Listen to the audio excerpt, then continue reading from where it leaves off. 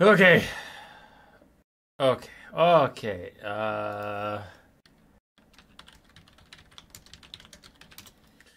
Okay. Hello? Okay. Okay. Hello. All right, Muffin Master and DeBest are both shouting at me. Um, so here's the thing. I'm going to answer those questions, but real quick, for everybody in VOD land, uh, you need the intro, right? Because you're in the future. You're not alive right now. So if I start off just talking about random shit, you'd be like, what the fuck? Number 52. That is our 52nd new player tournament. That means we have been doing a new player every week for a year. 52 weeks in a year, that's how that works. So take that, middle finger to you. Yeah, we have a game in front of us here. The players, if they can hear me, can start whenever. I will cease rambling when we're in game, but as long as we're in the lobby and loading in, I'm going to do the whole spiel. Right? Hi, Jambo4. Anyway, yes, every week we have a new player tournament. It does flip back and forth in between the weeks in an EU friendly time and an NA friendly time. This week is in an NA friendly time. Where I am, it is 7:30 p.m. On the west coast of the United States, it is 5:30 p.m. This is the latest we can do it so that those people can try and get off work, but I can also go to bed at a decent time. So if you're like over in Europe and you go, wow, there's no fucking way I can play in this, you play it way too late, don't worry, next week will be a little friendlier to you. Tonight and most of our tournaments are a Swiss style for 4 rounds. It means if you join, you get 4 rounds no matter what. They're randomly generated. Sometimes you get the same opponent twice. Sometimes you get a bye round twice. When that happens, I will change it manually and we'll just get by. It's a very chill atmosphere. After that, when we get to the end of the Swiss stage, if somebody has a 4-0 sweep and nobody else has 4-0, I guess it's over. Boom. Bim, bang, boom, done. That person wins. They get a Bone Ripper roll that just basically signifies them as not a new player anymore. And then they can graduate and do whatever they want. You know, they can play in normal tournaments. They can play in a Vermin League or whatever. But you can't just keep rejoining new player tournaments and slamming them over and over again. If there is a tie at the end of the Swiss stage, we will just form a mini little bracket of best-of-1 games until we decide on a winner the more traditional way. So it's the spiel of what's going on tonight. Did I miss a blue fire nerf, or is it new in the upcoming build? I don't have a patch notes, so that'd be through experience, and I honestly haven't cast blue fire one time on the free LC. I just had the free LC. I have not played the DLC yet. I'm under an NDA, so I can't disclose if I already have the DLC or if I will get it in the future. But what I can tell you is just the truth. I have not played it yet. If I have it, or if I don't have it, I have not played the DLC yet. I've only played the free LC. So that's Epidemus and then the reworks. That's what I've done with. Anyway, I didn't try Blue Fire. So I don't know. On the live patch, it's not very good. Back to the original question, Muffin Master. So with my work schedule, this is going to get really tough. Because I know that there are some people who like the new player tournaments on weeknights, and some people who like them on weekends. With my new job, my old job, I was very project based. I wasn't very time based, where it's like, you need to get this railroad, I'm making this up, you need to get this railroad built in a year. As long as we get to January 1st, I don't care when you're out there driving stakes in the ground, right? This new job I have is a NOR 9 to 5, which is making weeknights insanely hard because I literally got home, slammed down dinner, and now we're here. And then after this is done, I'm going to go to bed and go back to work.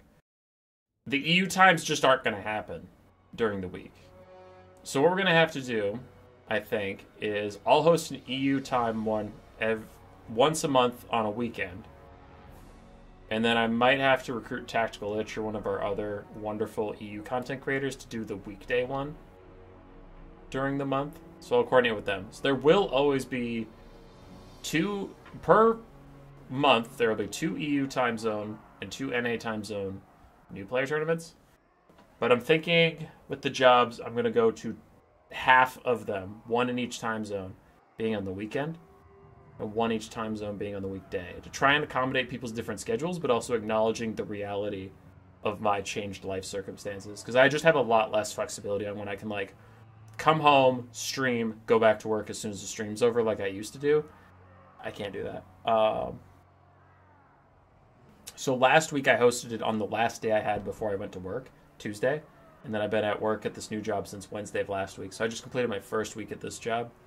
And now we're back in the NA time zone, so I can come home and do it. So that's to answer your question. It's very much in flux, but I am trying to flip back and forth between new player, EU and NA, and also between weekends and stuff.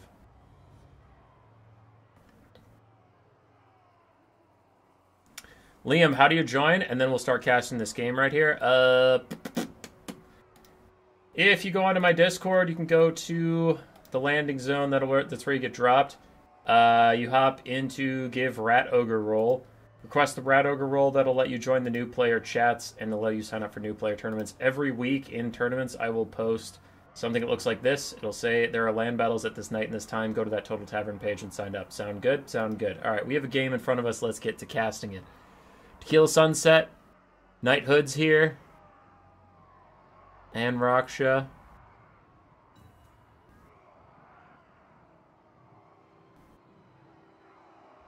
Kudos to the new gate. Yeah, this tournament already started. But we host one every single week. Every single week. All right. But enough about all that. We got these two in front of us, and it would be a darn shame for them if we didn't cast their game, if instead I was just talking to you all during it. So we're going to focus up. We have dwarves. This is not Thrones of Decay dwarves. This is original dwarves with 2 cannons, Thoric Ironbrow, and then a bunch of Thunderers, Iron Drake Trollhammer Torpedoes, Iron Drake's regular, some Slayers, and some Dwarf Warriors in the front line. The other side for Turtle Punch on the Vampire Counts. I don't think I said it, but this is the best on our dwarves. For Turtle Punch, Vampire Counts, we have Cairn Wraiths, Konigstein Stalkers, Skeleton Warriors, Zombies, Vargeist, a Mortis Engine, some Crypt Horrors, Feasters in the Dusk, a Banshee, which Banshees are fine now versus dwarves, high armor piercing, they have Frostbite and stuff like that, but you'd be a little careful. They don't want to fight Thoric directly because he applies magic damage. And then we have the Red Duke. Ooh, the Red Duke? Why? He has El Sif, his Potion of Strength, and his Summon, and his Heal. Wild. Thank you for helping keeping the multiplayer scene alive. Yes, yes. Thanks, Sean Youngs. Thank you. What about Ulrika on the dwarf roster? Please ban. I have not experimented with it at all. I haven't even seen it. Because with my free LC access, I think I just missed it because my brain is used to blocking out Ulrika. Because I see Gotrek and Felix and I just know Ulrika's there. So if she was there in the free LC, then I missed it. And like I said, I either don't have access to the DLC or I haven't opened it. And I'm not allowed to talk about that stuff yet because my embargo hasn't dropped, but I have spent 0 seconds looking at the DLC. People were messaging me at work today. Right now the vampire counts are just advancing slowly. You're not missing anything, right? I'll focus up when they get closer. But I was at work today and people were texting me stuff like, oh, did you see this on like Milk and Cookies channel? Like, oh, this looks crazy. Have you seen like this unit? I'm like, literally no. You know more about this unit you're talking about than I do because I'm not watching what you're watching and I don't have access. I know about a lot of the free LC stuff. I don't know shit about the DLC. Okay. So the vampire counts continue to walk up, and the dwarves are more than happy to let them take their time walking up here. So all the vampire counts are setting up a good surround, and this is a good thing to do. When you're playing the vampire counts, patience is your best friend. If you kind of walk into range with stuff too quickly and then your flanks aren't set up, the dwarves can just kill everything in front of them, then turn and kill everything on the sides. So this is correct, but it is just a little agonizing. And the dwarves are more than happy to sit here with double cannons and fire away. Vargeists have tried to land and hide behind some trees, and it is kind of helping, but they've already taken a lot of damage, and the Red Duke is also getting poked down, so... Vampire counts aren't advancing for free, but this is the nature of things. If you get too panicky, if you advance too quickly, you'll lose these zombies before the Crypt Ghouls and zombies on the sides are ready to go. How does Winds of Magic and Ruin work? You just get both. That's actually, wait, that's a good question, because they take up the same spot. You're right, I had never thought of that. You probably can just rotate it like Manfred's Winds of Death and Winds of Vampires, where there's probably just a little ticker. Anyway, Nice stuff here from Turtle Punch, moving up, throwing down a Skeleton Warrior summon so it actually does damage onto the cannons. Though I must say that was a bit of a whoopsie. Overcasting Invocation, heck, I don't believe... Someone can correct me if I'm wrong, but I don't believe Overcasting Invocation actually increases the heal. I think it just makes it AoE, which doesn't help anybody besides him. Nice breath attack on the Thunders who are under attack by the zombies, but the front line of the Vampire Counts has already faded away.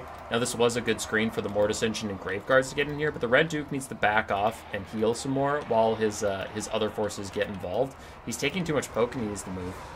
He is moving, but he's moving tangentially, not away, so he's just going to get shot as he goes. Now he's starting to get away from here, and one cannon is turning to try and finish him off. He can maybe land in the trees, cast an undercast Invocation of Heck on himself, and be okay. Vampire Counts are just getting into the game for now, and they are 4,000 damage value behind. That is more damage value behind than you want to be. Like, as Vampire Counts, you know you're going to go down early, but this is really far down. We'll see what they can do. Mortis Engine also taking a lot of punishment. And this can be a tough matchup for the Vampire Counts, but when they do win it, I usually see them like taking 4 Vargeists and just abusing the shit out of like cycle charging and heal capping them and things like that. But right now, the Vampire Count's getting brutalized. All of a sudden, the game grinds to a halt at 4 minutes and 42 seconds. So it looks like a player is about to drop. Is usually when something's going fine like that and then it just slams to a halt, usually it's going to say like Blanka Blank has left the game or Blanka Blank has dropped from the lobby. And that's really annoying. I do feel like in the last 4 or 5 months, live games, there it is. I feel like live games have been getting less stable and I don't know why. Because like Warhammer 2 had lag issues sometimes, but I feel like Warhammer 3 is just like straight up unstable. I don't know why that is.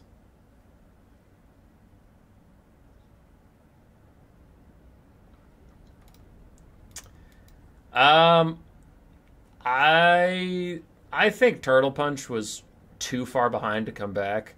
I can leave it to the players, but like I don't know what he was gonna do there. He was down 5,000 plus damage value. He had some Graveguard, but that wasn't gonna be enough to like drag the game back, I don't think.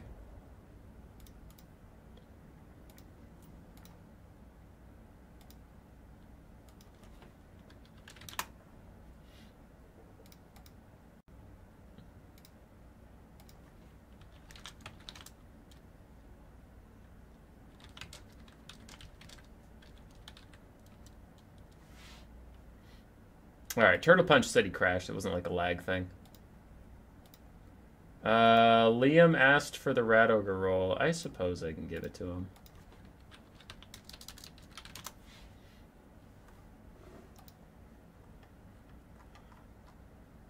Alright.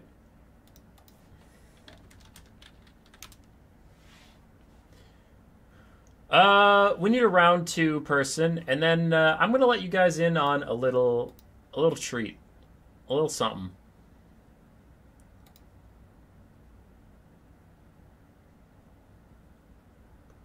Dog Ruler, if you're in chat, can we spectate your round 2? Dog Ruler, Dog Ruler. It's been a while since I messaged them.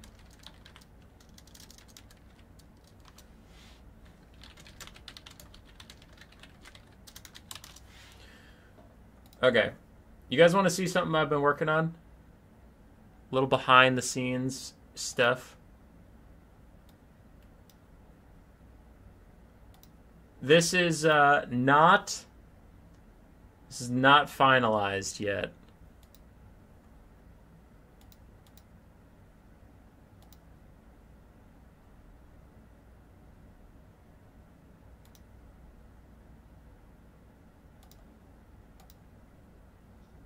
Okay. This should be it. So I need right screen? Yeah.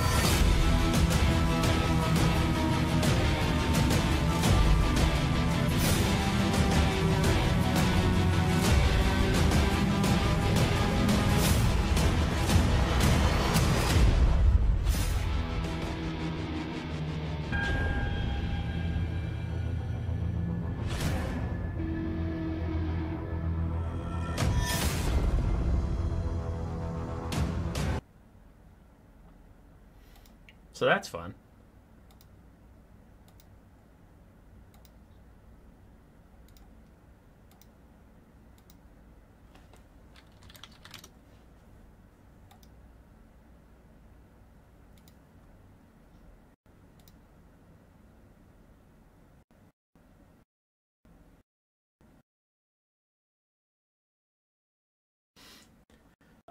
So that's not finalized. I did preface that before showing you the trailer. It's not finalized yet. We're still working on.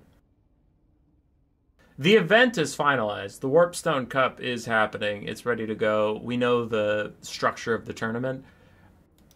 I'm hoping to get that trailer done and released by this week.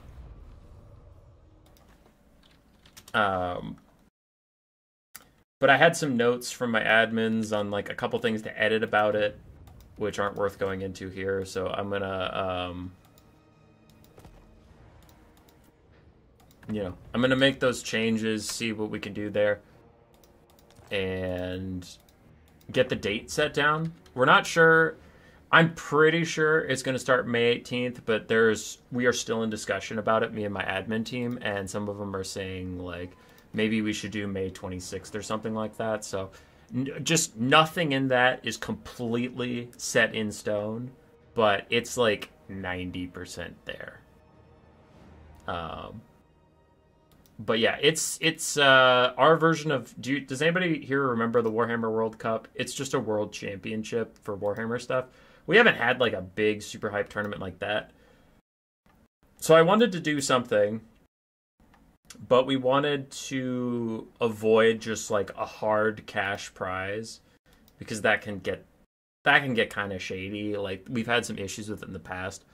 So we took about $1,000 and we're doing Steam money. So you have to have a Steam account that we can link to. Prevents some like Discord smurfing or whatever, because like, if Coops wins the whole thing and then I ask for his Steam information and he's like Alfredino at alfredino.com, then I'm like, I don't think that was Coops. So we got some Steam money.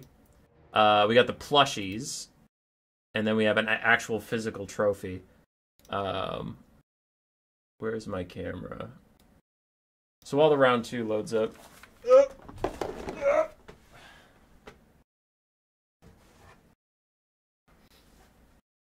So like, I have the trophy right here. It's got.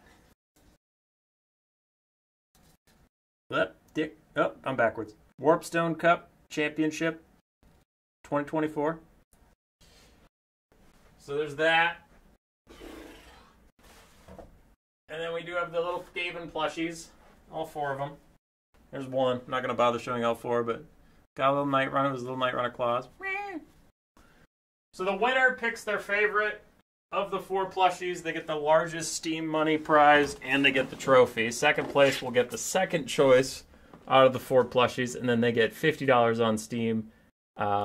So a lesser Steam prize, and then third and fourth both get $25 on Steam, and then third will pick a plushie before fourth, and then fourth gets whatever's one's left. I'll ship them to you wherever you are, things like that. So it's just like a big hype tournament. There's 3 stages. I have a separate video about that. It's 3 minutes long, so I'm not going to show that here just to fill time, but yeah, it's 3 stages long. There'll be a stage where everybody who signs up gets thrown into a giant pool. Through various machinations I'm not going to go into. Stage 1, half people get knocked out. Stage 2, at that point, we group the people who are left into time zones so that it's easier to schedule your games. And then from these groups, we'll get 8 or 16, depending on how many people sign up. 8 or 16 people for a normal bracket, and the normal bracket is stage 3, just best of 5s, live stream the games, that kind of thing. And CA, I don't want to put words in their mouth, but they have apologized for how they handled our live events we planned together in the past. Where like, I want to say I'm not trying to throw shade, but there's a little bit of shade because I've been like increasingly pissed off where it's like, we'll set something up like Turin set something up with them for domination. I set something up with them for land battles. Now, Turin's not involved in my thing. I'm not blaming him at all, right? But Turin sets up something for domination, and they go, great, love it. What can we do? And he's like, do this, this, and this. And they're like, fucking great, I love it. Here's, you know, the early access you need. Get your players on the early access stuff, and then have an early access tournament with these players. Cool. And then I'm talking to them, and they're like, hey, what do you need? And I'm like, literally nothing. Just if you could promote it on your social medias, that'd be fine, but I got everything else handled. And they go, got it, great, sweet. And then the date's coming up, and they're like, hey, Human Boy, listen, we're gonna have to cancel the thing. Some stuff came up. And I'm like, what stuff came up? You're not doing anything here. All I need from you is a fucking tweet that it's happening. Like, whatever. So that's happened to me with them like 3 times. This time, they're like, listen, we know we fucked you 3 different times, but the 4th time, we got you. So, allegedly, they want to stream this on their Total War platform. Allegedly. Or, if they don't do that, allegedly, they'll promote it. Do I believe it? Past says no, but I'm not just going to say fuck you. Like, I could use their help. I could use the outreach. I could use all these things.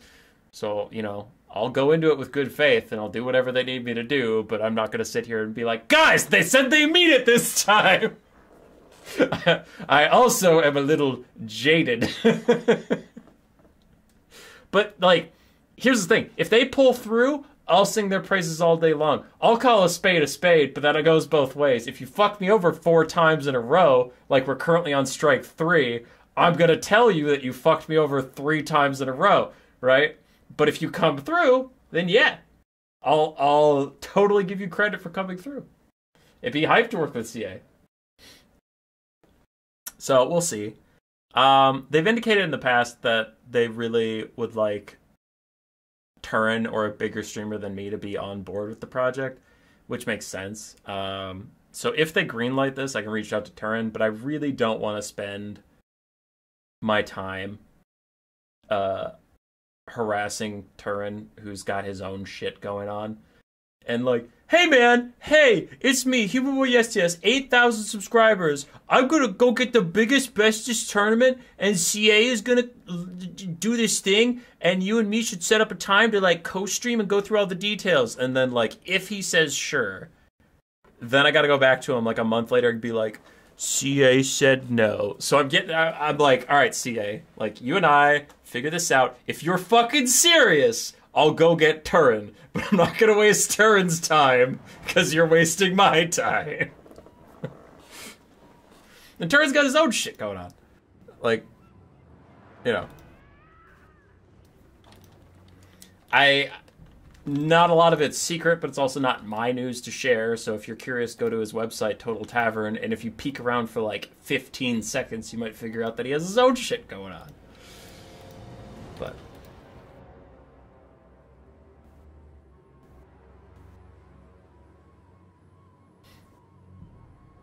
when is the next tournament? Every week, Liam. Every goddamn week. Oh, bye, Liam. You have almost 9K subs. Yeah. That's true. Like, I'm not tiny anymore, which is why CA even bothers answering my calls, but, like, I'm also not large enough that I draw an audience that doesn't already... they don't already have. You know what I mean? Or, like, Turin's audience is so big that there are people who don't know Thrones of Decay is even happening, and they tune into Turin and hear him talk about it like, oh, cool, I might get back into Warhammer. I'm not that big. My channel is definitely people that fucking know. they know Thrones is coming. So I'm not really like a big marketing guy, which is why they don't do as much early access stuff with me. That just makes sense. I'm not really that bitter about that. It's like, you know, yeah, you want to do more stuff with Turin, Milk and Cookies, Zerkovich, like, people that actually tell more audience members to go buy your game. I get that. Alright, what are we doing? What's happening here? We have Taurison and Dog Ruler. Dog Ruler on the Lizardmen. We have some Skink cohorts, some Saurus Warriors, Skink Skirmishers, Skink cohorts with Javelins.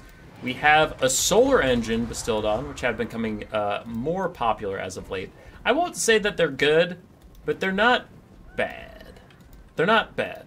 They're definitely more supportive. In Warhammer 2, their Pokey Poke laser actually did damage. Now it's like they're pure support. Blinded effect, fire to reduce healing. They have a vigor per second aura around them. They're just like a good little support unit. A Quaddle up in the sky. I still think that unit's trash, but sure. And then a Solid Mage Priest of High with Apotheosis and Soul Quench, and then his Bound Banishment. Now, aside for the Empire, this is not Thrones of Decay. This is pre-Thrones of Decay.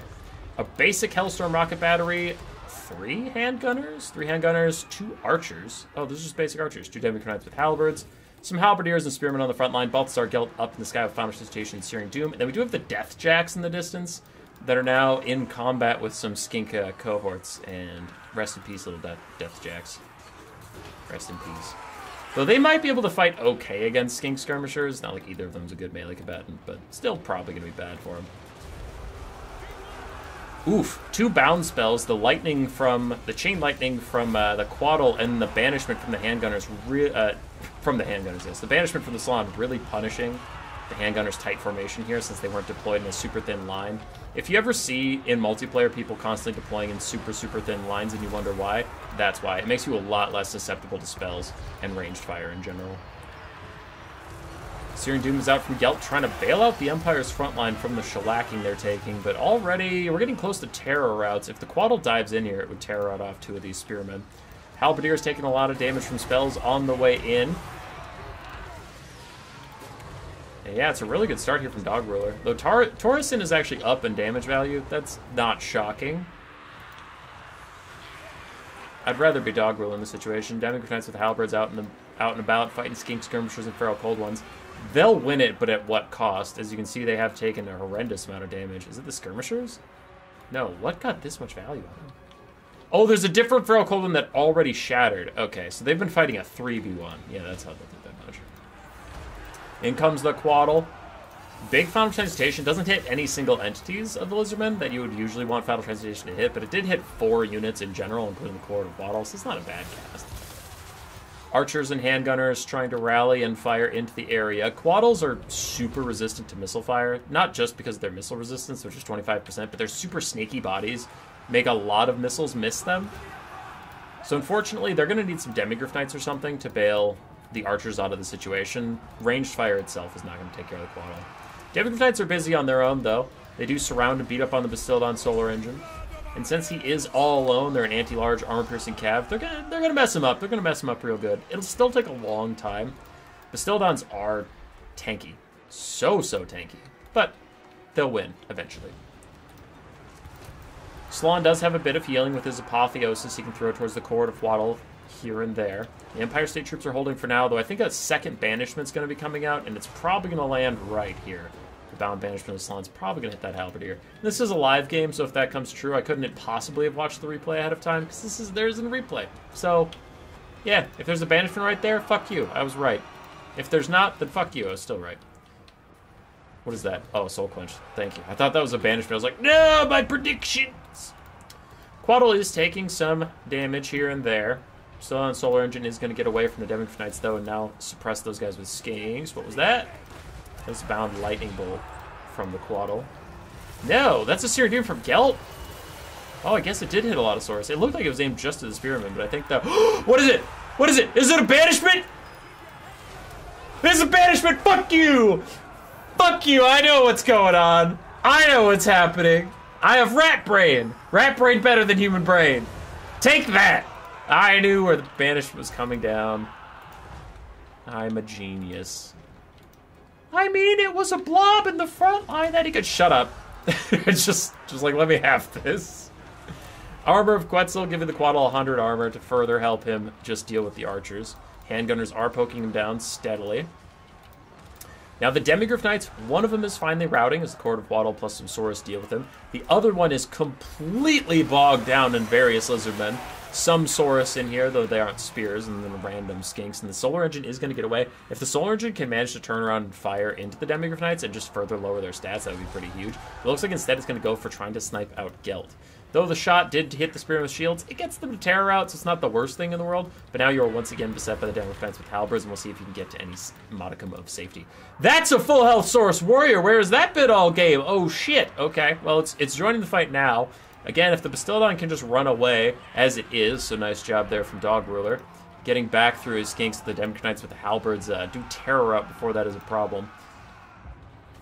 Torsen is up 2,000 damage value, but he's behind the balance of power, and I actually do agree with that balance of power. A full health Saurus, plus a Slann who's still alive, plus a Bastiladon with a lot of ammunition left, he can really stall this game out. I think what Gelt needs to do is Gelt needs a clutch Final Transmutation. What is that? Oh, it's Searing Doom onto a skin cohort. Okay. But anyway, Final Transmutation to finish off the Bastiladon or the Quaddle, either one. You can't let them keep apotheosising up. Or he's going to need to Soul Quench when awry. He's going to need to also Searing Doom the Saurus Warriors. So Gelt's magic usage is going to be of utmost importance. Where was this full health Reiksguard all game? Okay, alright. A little hope for the Empires. They are getting some Demigraph Knights back. We still have a lot of Reiksguard. Can the wounded single entities of Lizardmen hold on long enough for the Saurus to carry? Or will the Empire's tattered remains and their very healthy mage be enough to close this out? Handgunners get a really good volley on just as the Apotheosis is coming in. Can the Reiksguard rout the Solar Engine? It doesn't look like it. The Solar Engine does get a leadership buff from the Shield the Old Ones, but also it is perfect vigor due to its own aura, and it's immune to flanking due to one of the recent buffs the Lizardmen got. They really didn't need it. Is Final Trons even worth it against tanky as Slans? It is if you commit to, like, sniping them. If you're just going to throw one out for fun, then no, because they'll just heal it right back up, right? Fourth quarter reinforcement for both sides? Yeah, dude. Alright, Reiksguard are still fighting out. In come the Demigraph Knights with their halberds. They will get some decent damage, but that Bastiladon's back up to about 1,000 HP, and another Apotheosis comes in. And this game is just the perfect example of how to not fight healing, is spreading out your damage. The Slann's almost dead, the Bastiladon's almost dead, the Quaddle's almost dead, but none of them are actually dead. And they all just keep healing up whenever they're actually about to get sniped out. Big overcasted Searing Doom onto the Saurus Warriors, gets some decent damage, but Gelt does not have the Winds of Magic for a Final Transmutation that he desperately needs. He really needed to focus on throwing out a Final Trans at some of these single entities and actually killing them, so they can't just keep getting healed every couple of seconds. That being said, man, the Slann is pissing through Winds of Magic. I don't know how many Apotheoses he has left, because he's been throwing out Soul Quenches on cooldown too. It's not like he just has Apotheoses out. But, like, Gelt doesn't have anybody left backing him up. It is just him and these almost dead Demigraph Knights. The Reiksguard, I guess, are technically still alive. I thought they were routing. I guess it was just terror routing. The Skink Skirmishers poke away the Demigraph Knights with halberds. Saurus Warriors are still almost full health. We still haven't seen a Final Trans in a while. We do see Searing Doom's almost on cooldown, so I just have to imagine that that's where his Winds of Magic's going, and that Torsen's not sitting on like 30 Winds of Magic for an overcasted Final Trans out of nowhere. Gelt's trying to land in the Quaddle and get rid of him once and for all. Shield the Old Ones will save his leadership for now. Without it, he would have routed already, but it can't save him forever. He does eventually rout, and the Solar Engine still has 3 shots left to keep firing into these Reiksguard. What up, unused username? Looks like Gelt is not going to try and chase down the Quaddle. He's trying to get back up into the sky now. Saurus Warriors are out of position again, though. Can Gelt and the boys abuse this dereliction of duty as the Saurus are nowhere near their Slann or the Bastiladon? Slann gets surrounded by the Reiksguard, and the Slann doesn't cause terrors. These guys aren't going to terror out anytime soon. For now. They could naturally rout. They're going to terror out. And Gelt actually takes the fight to the Solar Engine himself. Coldblood is going to keep that in the fight. But does the Slann end up needing as Halberdiers are also joining the area? Skinks are getting a rear charge. Army losses taking the Empires. The Solar Engine kicks Gelt's ass with its perfect vigor. Doesn't give a single shit.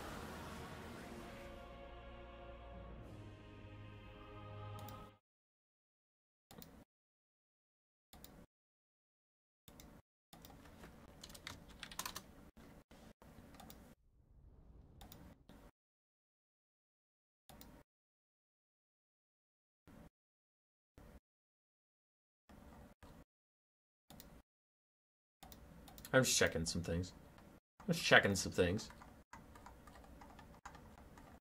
Don't you guys worry about nothing. Okay, Slann, Mage Priest of High Magic, only 1400 value, so not insane, but still pretty good. Quaddle, 1450, that is really good. I think that's making the Quaddle pay for itself, which is hard to do. Solar Engine paid for itself and then some, while providing that supportive buff. So good shit there from Dog Ruler. Their Saurus Warriors, specifically that full health one, we saw it get out of position a couple times, so that's a bit of a whoopsie. The rest of their build was played pretty fine, but that Saurus specifically getting caught out of position so many times was a big problem. Other than that, they played their build well. It's a fun build. I don't know if it's like a super meta effective build. Saurus Warriors in general aren't that great versus Empire, because Empire's frontline isn't one you need Saurus to beat. And you kind of need to pressure their range stuff faster, but it's a fun build, and they played it overall pretty well. For Torrazin, Different Knights of Halberds did alright. Gelt did alright. Reiksguard did fine. I don't know where they went in the mid game. In the late game, they came back to help out. Handgunners all did well. Hellstorm Rocket Battery, for not being the Sunmaker, actually did pretty good. Deathjacks were a bit of a meme. And then Halberdiers and Spearmen held their best. And the other archers, the one that got to shoot for quite a long time, doubled its value, but the other ones, not really. Huntsmen are probably better. And then spreading your handgunners into line formations that the Thunderbolt and stuff doesn't just instantly fuck them would probably help you in the future. I think the Empire build was more competitive than the Lizardman build, but I think Dog Ruler just like positioned their units a bit better. Because like that square formation is so brutal for the amount of damage you're going to take from damaging spells. Gelt's Searing Dooms were alright. I would have preferred a Final Transmutation, but it's not like objectively wrong. That one's just a preference thing. His Searing Dooms were fine. They were on point. They got a lot of good hits in and stuff, so yeah.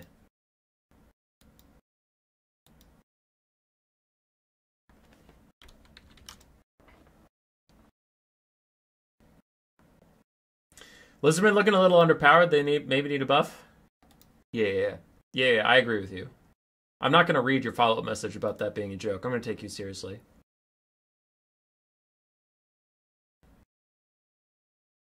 This is one of the most cozy streams on the YouTube.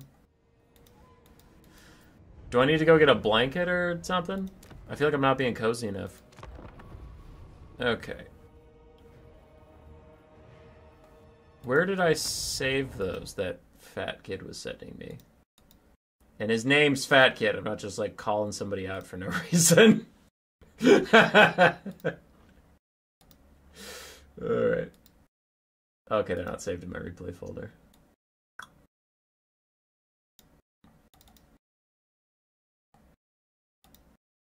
Cool. I'm going to start casting some replays people have sent me.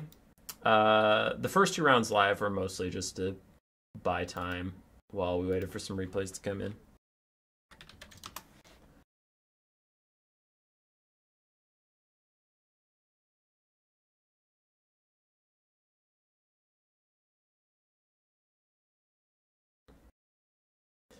Why do YouTubers cringe when ogres beat Empire?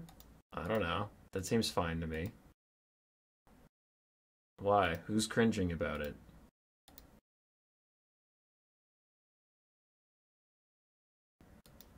Ogres are a good faction. They're allowed to win things.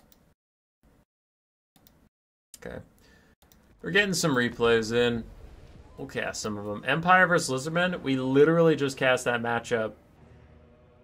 But it is a bit different. So I'll go see if his second one's a little different. Yeah, okay. This is different.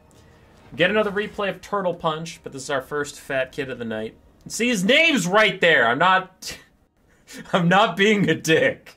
It's right there. Dav? Oh.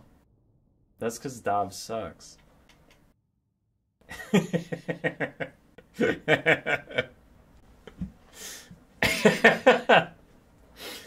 Somewhere Dav just like spilled his drink and was like, what the fuck? I thought we were good. And I'm like, nah, dude. Alright. Overall, you're just good. Hell yeah, unused username. This is the kind of support we like to hear. Okay, so Fat Kid's out here breaking rules in a new player tournament. fat kid. Sad about. Now, to be fair, this is a rule I have also broken in the past, but for anybody who cares, in new player tournaments, we are more chill about the rules, just an FYI. Incarnate Elemental Beast has a constant damage effect. Jabberscythe also has a constant damage effect, with the caveat that you're below it a certain leadership threshold, but they both count as constant damage effects. You might wonder who cares about that kind of thing. There has never been a game with two different draining effects that was a fun time for anyone involved, so tournaments usually just ban them for the sake of all of our sanity. But, yeah, a lot of people forget about the Jabberscythe one because they just want it for the charge animations. Anyway, moving on. For the Beastmen, we have 4 Ungor Raiders, a bunch of Ungor Spearman herds, and Ungor herds across the front line. Triple Zongors for some backup. 2 Harpies, Malagor Dark Omen with only Flock of Doom, and then an Incarnate Elemental Beast and a Jabberscythe. What up, Wicked? On the other side, we have Wulfric the Wanderer on his Mammoth with Hunter of Champions, Seafang, and Fight or Die. Then we have some Marauder Champions and Icehorn Marauders. Marauder Champions is great weapons. More Marauder Champions. And then some Trolls, some Skinwolves, some Javs, a Firecaster, and Warhounds. That is an insanely elite front line. All Marauder Champions all day as Seafang tears through 2 stacked up units. Ow. But I must say, Norsca's probably going to lose this because having 4 elite infantry against 2 Mortis engines is going to be really bad. Plus Flock of Doom. Marauder Horsemen and Dogs need to get into the fight with this Harpy. Currently the Dogs are walking back. I don't know why they're walking. I think if there's a key you use, they start walking, but that's pretty bad. Another big Burning Head will go through the lines, takes out an Ungor Raider and an Ungor Herd that were stacked on top of each other, starts to curve its way back through another Ungor Raider and an Ungor Herd. Oh, it's so much damage as the Beastmen are just getting fucked across the board. And they're pushed back. Marauder Champions pushing through like nobody's business. On the other side, Skinwolves are fighting Ungor Spearman herds without support. They will need support soon, either in the form of some of these Marauder Champions or a Burning Head or something, but Harpies have now isolated the Shaman Sorcerer of Fire. What can Wulfric do? Wulfric says, that's not my problem, and just leaves them. Fuck those Skinwolves. Fuck that Sorcerer. I ain't going near the Incarnate or the Jabberscythe as he starts to get more and more Beastmen to tear out. Now the problem with this, the problem with a lot of heavy infantry builds, is without the Dogs nearby, routing the Beastmen means nothing. They're all rallying in the backfield. They're going to turn around and start firing or rejoining the fight. Whatever, the Dogs need to be back here and sweeping up everybody that routes away. The Incarnate Elemental Beast did take some serious damage in the fighting, but with the charge and the Jabberscythe from the Marauder Champions, these guys are getting drained down double fast right now. They're not enjoying it whatsoever. The Firecaster did get away from the Harpies for now, hiding in some basic Marauders. He has Marauder Horsemen nearby that can help him out. Here come the Dogs, finally sweeping into the back line. This could be big trouble for the Beastmen.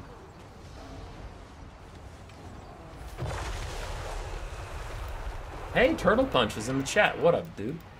How you doing? So Wulfric is actually going to beat up on this Incarnate because the Incarnate is having a way worse time than I would have imagined. Like, I thought he'd just be fine and chilling, but he's not doing that at all. He's having a terrible day. Dogs are back here eating up Beastmen like we would hope. Icehorn Marauders also trying to keep these Ungor Raiders routing and stuff. So, good things for Norsca in the backfield. And good things on the front line. Now, this is where it gets a little tricky. With the 2 single entities trying to chase down Wulfric the Wanderer, he is taking pretty decent damage. On a Mammoth, he has a gigantic health pool, don't get me wrong, but it ain't coming back. He has no healing whatsoever. Throws down a quick Flaming Sword of Ruin onto the Norse Controls and Wulfric. Neither of these units have any healings. It's not like the damage changes, but ooh, yeah, you can get through the physical resistance of the Incarnate Elemental Beast, plus with that Javelin Fire going over the top, he might start that crumbling. Is he demonic instability or is he a construct? He's demonic, so he just dies. Okay, no Incarnate. It's down to just Malagor and the Jabberscythe.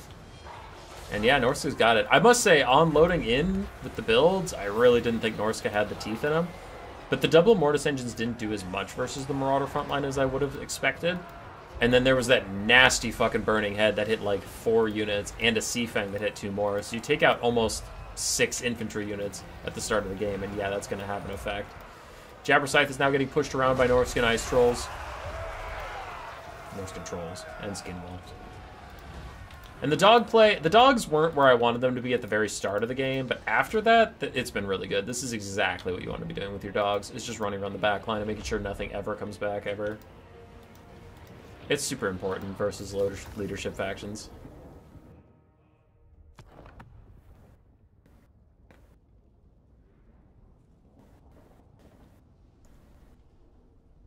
Does Festus count as constant? Yeah, we just count them as constant because, like, you really don't want to be policing people mid-game, like, watching them specifically and, like, did you ever flip over to your damage one? It's like, we try and make things very simple. So, yeah. And it's a new player tournament. We're being chill.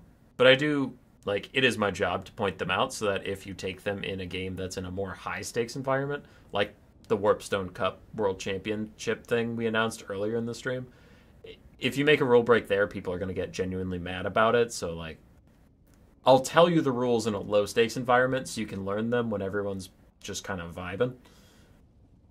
And then you can take that with you to high-stakes areas. Oh my god! Okay, that's where the Incarnate's HP went. 2,300 on the Modern Hunter Javelin. It did twice as much as Wulfric on his Mammoth. Oh my god. The Marauder Hunter Javelin in the background just carrying the game. Don't worry about it, guys. I got this one. That's so funny. Alright, GG's, lads. GG's. We have Debes and Out there.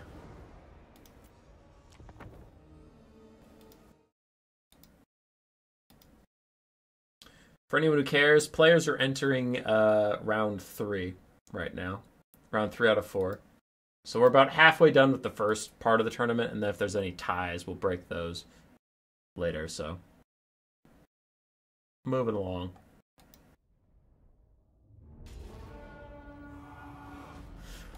Debes on the Dwarves. I will announce it for like the 90th time, just so everybody's on the same page. These are not Thrones of Decay Dwarves. These are pre-rework Dwarves. Dwarf Warriors, the Longbeards with great weapons across the front line. That front line is never going to break. We also have a Thunderer, Iron Drake, Trollhammer Torpedoes, some Quarrelers, some Slayers, and Triple Cannon. Really like Triple Cannon versus Chaos Dwarves. Chaos Dwarves hate dealing with cannons. On the other side for the Chaos Dwarves, we have 2 Bull Centaur Renders, 2 Deathstreaker Rocket Launchers, a single Blunderbuss, and then a front line of Chaos Dwarf Warriors, and Astragoth Iron Hand with his Hellhammer and a Cascading Fire Cloak. But yeah, this is the problem with fighting any faction that has good single target cannons. Whether it's Cathay or Dwarves or Empire after the rework, you're going to have a bad time. You're going to darn to have a bad time.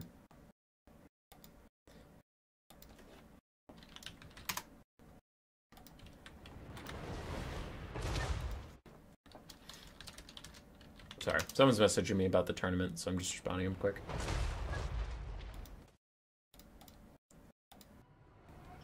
Okay, refocusing. We have already lost 1 Deathstreaker Rocket Launcher and immediately switching on to the other one. It's down to half HP. Now, they are firing back. They've got this cannon down to 2 models, this cannon down to 2 models. That one's still at 4. Definitely a worthwhile trade for the Dwarves. It's not like the Deathstreakers are going out without a fight, but they're just completely outmatched here. So we'll watch some more cannons hit it. That slight downhill angle is helping them out quite a bit, as this cannon is now down to 1 model left.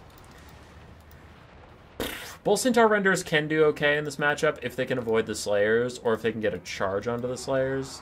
But if they actually like sit and fight the Slayers for any amount of time, they're going to just really suffer.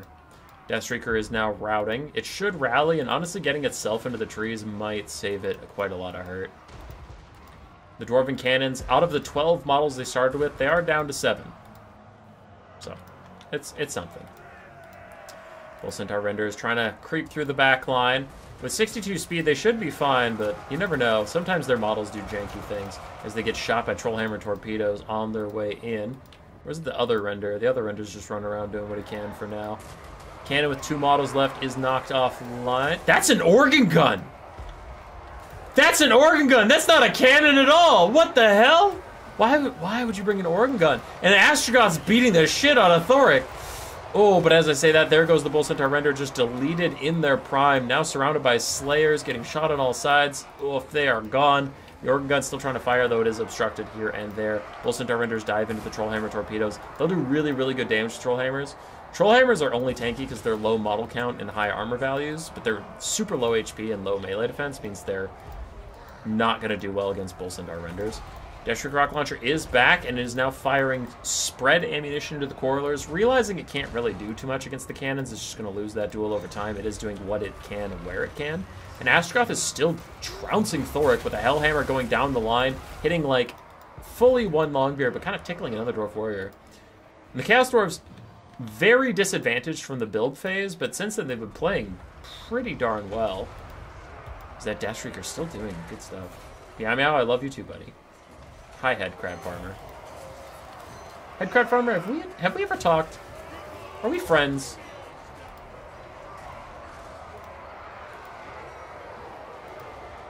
Bull Centaur Renders, the one that didn't get instantly destroyed, is being rather cheeky with its time.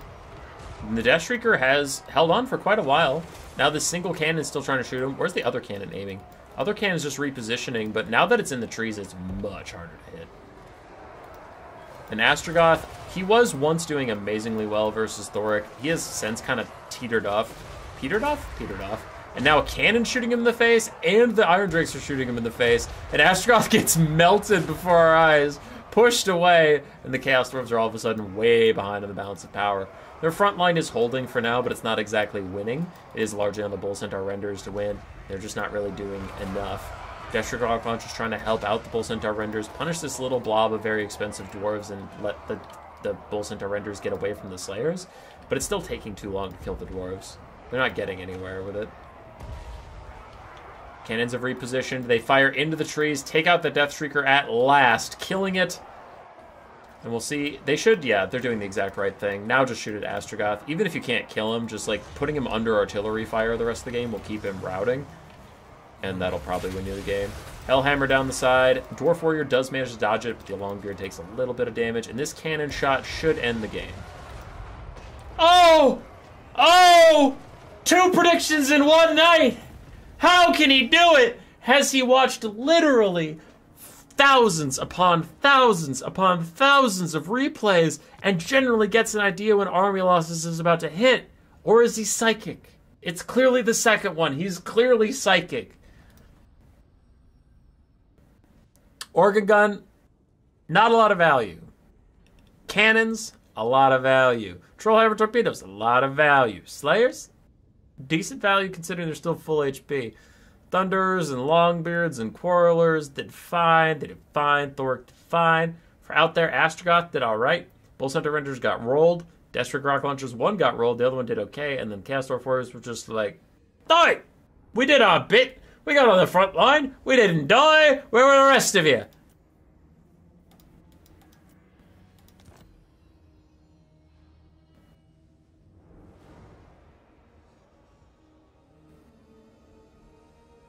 But the best is my friend? The best is a good friend to have. He's a good friend to have. We cast, what have we cast? 1 or 2 of your games, the best. I feel like we've cast a couple games. Of the boy, the lad. Okay, we have a replay from out there. So I'm gathering up some replays for people. Gathering up some stuff. As some people are entering round 4, let's continue on. Dr. Nerd was very excited about this game between him and Fat Kid at Recess. What might never know. You should play on a CRT monitor. What's a CRT monitor? Fat Kid at Recess versus NC Skaven's Greatest Best Yes Yes, which is also known as Dr. Nerd. For the extremely astute of you, you might remember that Dr. Nerd did in fact win one of these before. And people, you know, I said, your prize for winning this is a Bone Ripper roll, which is like, hey, cool, you have a Bone Ripper roll, you feel cool about yourself, but it also stops you from playing new player tournaments. Why is Dr. Nerd here? He took a long break from playing, like, grinding, I believe for some form of schooling. I don't remember what level, and I'm also not trying to DDoS him, so... He took a break from the game, and now he's back, and also, he did win playing a certain style, and when we had discussed him playing in these again, he did want to switch it up and try different styles, but when he switches up and tries different styles, he would lose a lot in try-hard tournaments, so he kind of wanted a nice space to do that. And I was like, okay, sure. So we're pretty chill about it. But for anybody out there who's like, wait, didn't Dr. Nerd win one? Yeah, we discussed it. It's fine. I talked with the admin of these tournaments, and he was fine with it. Who's the admin? It's me. That's the joke. I was fine with it. All right. Bum, bum, bum. What do we have? Demons Chaos versus Lizardman. For the Lizardman, we have a Crocscore Ancient with his Miasma of Despair for some leadership debuffs against the Demons of Chaos. We have Lord Croak delivering the pizzas. And then a whole front line of Saurus, some Feral Cold Ones bestowed on Arcs of Sotek, Star Chamber Guardians, Temple Guards. So it's a Saurus Feral Cold One rush with Lord Croak.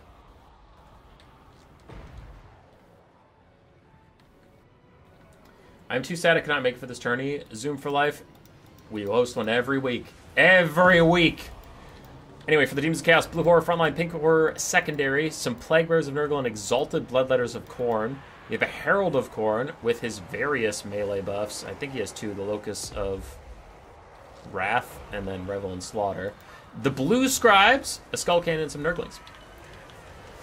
So for the Blue Scribes, let's see what silly spells we can get out here as the Crocscore Ancient gets hit with something. It's a Curse of Hashut. That's just a Spirit Leech, but slightly more costly. He throws down a Horn of Kygor to buff up his bros. And there goes the first pizza delivery. Right into the Pink Horrors of Tzeentch. Do they Demonic Spilly Crumbly? No, but their Blue Horror frontline is. The Arc of Sotek. Taking a lot of damage from the Pink Horrors and the Skull Cannon and stuff. We'll see. We'll see what the Blue Scribes can do. I thought I heard something magical happening, but I guess not. As the Herald of Khorne tries to fight the Crocscore Ancient, who's standing in the Star Chamber Guardians, so the Herald of Khorne's going to want to be a lot more careful than he's currently being. Some form of spell is hitting the Bastildon. It's the Treason of Tzeentch. Minus 16 leadership in an aura might get that Bastildon to rout. Exalted Bloodletters are eating real good tonight.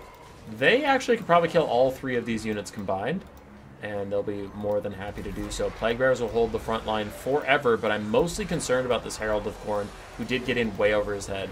For Fat Kid at Recess, his northern flank is winning quite handedly. He needs to start transferring some of that power down this way, but mostly his Herald of Khorne has to get to safety. Like, if his Herald of Khorne could just loop up back around here, and then spend the rest of his game sitting right there, he'll be just fine. As a big old pizza, I believe that's a tier 3 pizza getting delivered right on Exalted Bloodletters.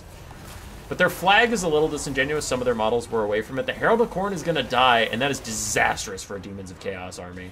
If their leadership dips, that just makes it easier for their whole army to kill themselves with their passive. He did some decent damage to the Crocscore Ancient with the Skull Cannon poking in and all that stuff, but if the Crocscore Ancient can just survive, then they should be able to grind out the Demons. Demon's not exactly known for the late game. There go the Nurglings. Blue Horror's also thinking about leaving. What is this? Is that a Frost Sheet? What is that huge effect? I'm starting to get mad. What was that? What the hell just happened? Another pizza's getting delivered around top of these Exalted Bloodletters, and that's a great target, because it doesn't do friendly fire. So you're just doing a bunch of damage to an extremely expensive target. Crocscore Ancient getting nice and low. The Arc of Sotek is routing with only 100 HP left to it. It'll probably die, but the Skull Cannon's out of ammunition. It's going to have to dedicate to melee with one of these Saurus somewhere. That's an awful lot of spears, but that's the only way we can get ammo back. Blue Horrors are about out of ammunition. This Pink Horror still has ammunition, but now they are in melee combat. I'll have a hard time leaving. Exalted Bloodletters continue their rampage. With 125 kills, their Hellblade is activated, so they get even more weapon strength, which they definitely enjoy. Another It's a Pizza coming in. Stop making the pizza joke! I can't.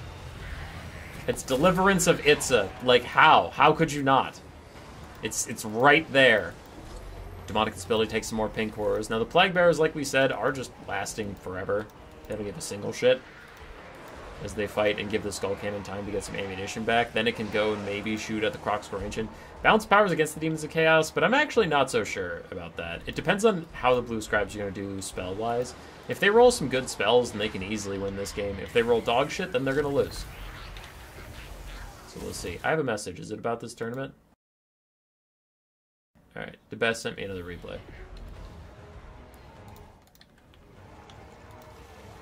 Skull Cannon still charging off the Legion of Shakwa. Another Deliverance of Itza. This one is, I believe this is the tier 1, the smallest one.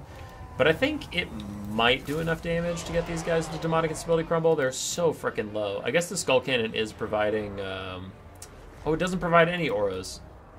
Lame. Yo, Human Boy, hot topic. When I played Lord's Troll campaign and wanted to get Plague Monks as soon as possible, I found out Plague Monks and Plague Monk Sensors don't have poison attacks like what? They do not, but Blessed with Filth is a super cheap spell in Skrulk's kit, and it's really nice to spam out for the bigger debuffs. But yes, they don't have poison damage. It is not intuitive. I swear that Blue Scribes haven't cast a spell in like 65 years. Another Deliverance of Itza is going to take out the Plague Bearer, but there was a Gaze of Mork from the Blue Scribes resetting their spells. We'll see if they can get another one to help snipe out that Kroxkor Ancient. Supreme Shield, the old one, does give him 40% damage resistance. And a Curse of the Bad Moon goes through the Star Chamber Guardians at the worst possible time. 24 melee defense against the Exalted Bloodletters? Where did those guys go? Oh, they died? Lame. I thought they were coming in, but it's just Plague Bearers. Never mind. Demons are going to lose as Lord Kroak and the Star Chamber Guardians prevail. Blue Scribes did not roll high on the spells, my friends. Yeah, Patrick Walker, I don't know why they don't get poison, but they don't.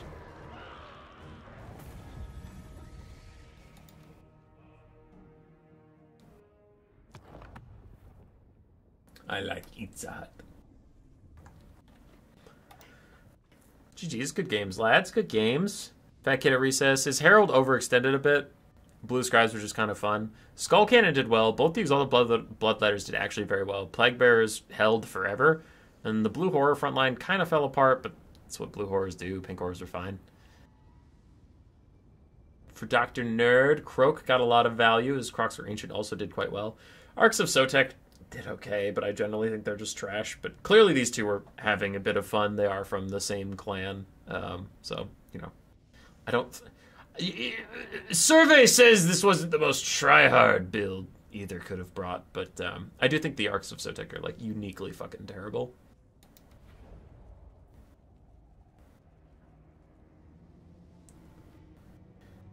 Plague Monks... the Censor Bearers have Contaminate. That one I know.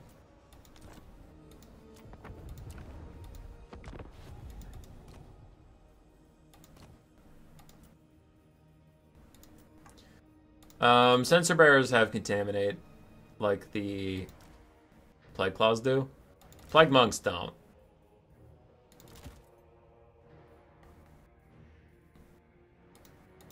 Just an FYI. Don't exit the game, that'd be bad. Okay, we have Out There versus Jay. We haven't got to cast any Jay tonight. And there's also still Goose and Fat Kid, which we haven't cast any Goose tonight, so I will cast these two games. But for now, I gotta check in on the tournament and see how we're doing. Alright, people are still in round 4, so we're doing good. What? How the hell? Question, how are there 100 people here? Like, what the fuck? You're welcome here. Also, who are you people? My average for these streams at this time of night is like 50 people. Why are we double that? Did someone raid and I missed it?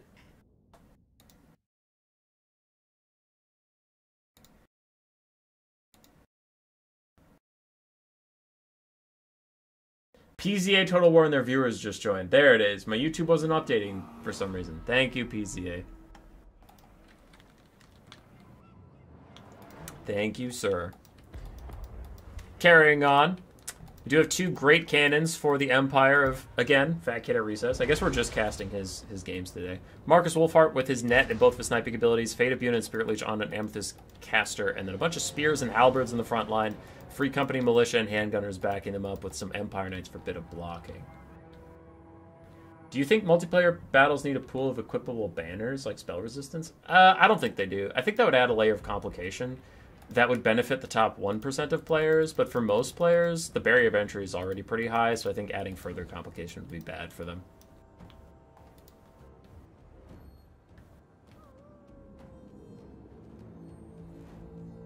Yeah. Brought my cousins. On the Lizardman side, we have Cold Ones, Spear Riders, Feral Cold Ones, a front line of Skink Hordes of Javelins, 4 Kroxigors for the front line, Skink Skirmishers, a Temple Guard way in the back, and Mazdamundi with his Net, Heal, and Comet for spells. But he's currently not enjoying the attention of 2 Great Cannons, so he's going to stay in some trees until he is needed. In come the Kroxigors, charging into Halberdiers, though with the Skinks already breaking their charge defense, at least the Kroxigors get a little bit of a charge off. This is a tricky bit. Mazda's got to move up, and I think he's going to move up to this other patch of trees where he's at least in range to throw down his spells. But I wonder if he's going to be too late. The Kroxigors might take more damage than it's worth while he's gone. Really good fight for Lizardman is forming on the top side of the hill. Empire Knights hate dealing with Lizardman cavalry. Even Feral Cold Ones, 450 gold cav, have armor piercing, and the Empire Knights just don't enjoy dealing with it whatsoever. So the Lizards having some good trades on the flanks, and if they can get through the front line, this could be a very short game in Lizardman's favor. But Mazda has to get up here. He has to throw down a Ruination of Cities somewhere in this area that can kind of affect the front line. Though it is risky. If you throw it directly on him, if it carves back into your Skinks, you're going to lose like 4 or 5 Skinks to your own spell. One Kroxigor has gotten through and is fighting next to these Free Company Militia, trying to knock the Great Cannon offline, but doesn't look like they'll be able to do it just yet. There's a Ruination of Cities straight through the Free Company Militia, poking the Handgunners a little bit and getting them to rout. Big rout for the Empire on the north side, allowing Lizardmen through, and that cannon will soon be shut down. With the cannons going offline, that means Mazda is free to move up and play a little bit. As we did mention, the Feral Cold Ones and Cold One Spear Riders are winning on the flanks against the Empire Knights, mostly just holding them in position, but that's a value-positive trade for Lizardmen, I think. Yeah, it's 1450 gold versus 1700 gold. As long as they're just holding there, that's fine. Really nice banishment onto clustered up stuff. Going to get rid of a Great Cannon right before a Kroxigor is going to rout, so good job getting them offline. And the banishment actually just killed the whole crew. Oh my god. So both cannons are down. Mazda is safe. Now Marcus can keep poking at him for a bit. With Apotheosis, he should be able to just out-heal Marcus's DPS. He couldn't out-heal Marcus and 2 cannons. It's too much. Hunter's Snare on the Kroxigors in the backline, trying to give the Free Company Militia some space to maneuver, but I feel like more Kroxigors are coming through, and the Skinks, like we said, they broke through the Empire front line at this point, and there's no one to stop them. The Empire Knights are busy on the flanks holding back the Lizard Tide, so it's really tough for the Empire to get its feet back under it and just sit and fire. That is a Fate of Buna onto Skink Skirmishers. I disagree. I protest. I do not like that. Do not cast that expensive of a spell on that shitty of a unit. In comes the Marcus Knight. This should be good. It's a focus shot, so Mazdamundi's lessened HP means it'll do more damage. It's a good bit of poke, but again, he can just Apotheosis himself if he really needs it. He's actually just healing his Kroxigors for now. For the Empire, they're getting a second wind in the backfield, and they have a metric shit ton of state troops to still fall back on. Lizardmen have taken extreme damage on their advance. If the Cold One Spear Riders can get hit with a Fate of Buna or a 3, then the Empire will be fine. But for now, I worry that the Emphas is going to want that Fate of Buna back, so we could use it on a better target. We have a kitty cat, everybody. Do you think with the cannon changes that it's going to break for them? It's going to break them for the Empire and Dwarves alike. No, because the Empire got some nerfs in other places. I have not played with any of the DLC units. I have not. I've played with the free LC units and the reworks. The Empires took some nerfs. My video didn't show it the best, but the Empire's War Wagons are a lot less reliable at long ranges. They do most of their damage at short ranges. So the Empire Cannon kind of changes how they're going to play. Because cannons, as we just saw, are more vulnerable.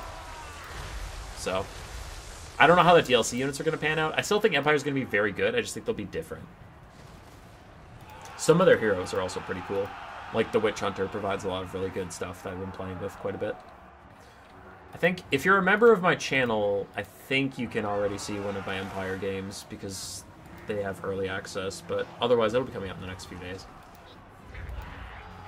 Spearman going to get hit with a Bound Banishment, but the Banishment doesn't go left into the Skinks. Yes, it does. It's going to take both of those units out, and actually the Skinks are worth more than the Spearmen, so a little bit of an unfortunate turn there for the Lizardman as Mazdamundi's still taking a bit of damage. But the Empire is in mass retreat. These handgunners they've gotten back aren't really enough to kill off the Croc Scores and Kolden Spear Riders that are just rampaging through everything. The only hope for them now is if Mazda Mundi actually gets killed by Marcus Wolfhard. So what was that? What did you just cast? Net of Anatok on the Empire Knights, trying to net them in place so Mazda can get out. He is going to, like, squiggle his way out of here. Pursued by Halberdiers. Marcus is still trying to get away and get a good shot on him. He has one focus shot left. That might kill Mazda. Though Mazda has 50% missile resist. God damn it, you stupid Slan bitch. Of course you had 50% missile resist. And Marcus's focus shot just hit something right in front of him, so it was entirely wasted.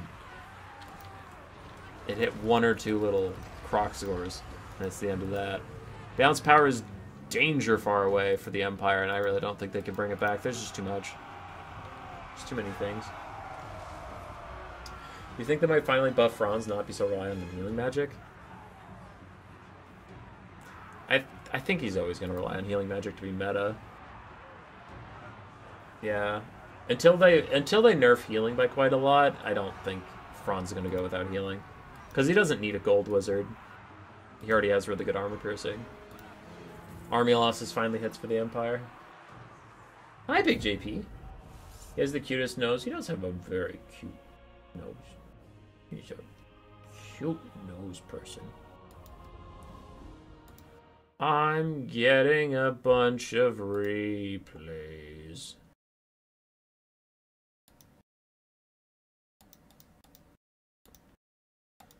I'll save one more of DeBess's, but we've already cast a good amount of his, so I'll have it as like a if we need to fill time. But I am trying to, like I said, get around and cast everybody at least once.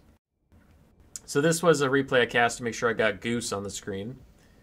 For Goose, his Croc Scores did mixed, but he did win, so like no complaints there. Mazda was a good pick. Kolden Spear Riders and Feral Cold Ones. When I said that was a good trade on the sides, I meant it, man. All of his Feral Blank units paid for themselves, or this one didn't, but it was still like very, very healthy. So Feral Cold Ones, very good against the Empire, especially if you could take a fight that's not near Huntsman support. Fat Kid at Recess, the memer-in-chief himself. His Empire Knights tried to buy time. His cannons made Mazda Mundi's life hell for a little bit, but couldn't quite finish the job. And then Free Company Militia, a unit that a lot of Empire players like. So if I'm being objective, is fine, but being a shitter like I am, I hate the Free Company Militias. I think they're trash. I haven't seen them work in a long time. People who are better at Empire than me say they're good. I can acknowledge that, and I can still say, without any facts to back it up, fuck that unit's trash. Dog ruler. Okay, I did save it, but I can't see it. Why can't I see it? What if I refresh it? Oh, I can see it. Out there sent me this. Nurgle! I'll cast some Nurgle. Hey, Buttons here. Do me and Goose have to report scores? I took Dr. Nerd's spot and I can't really report it on Tavern.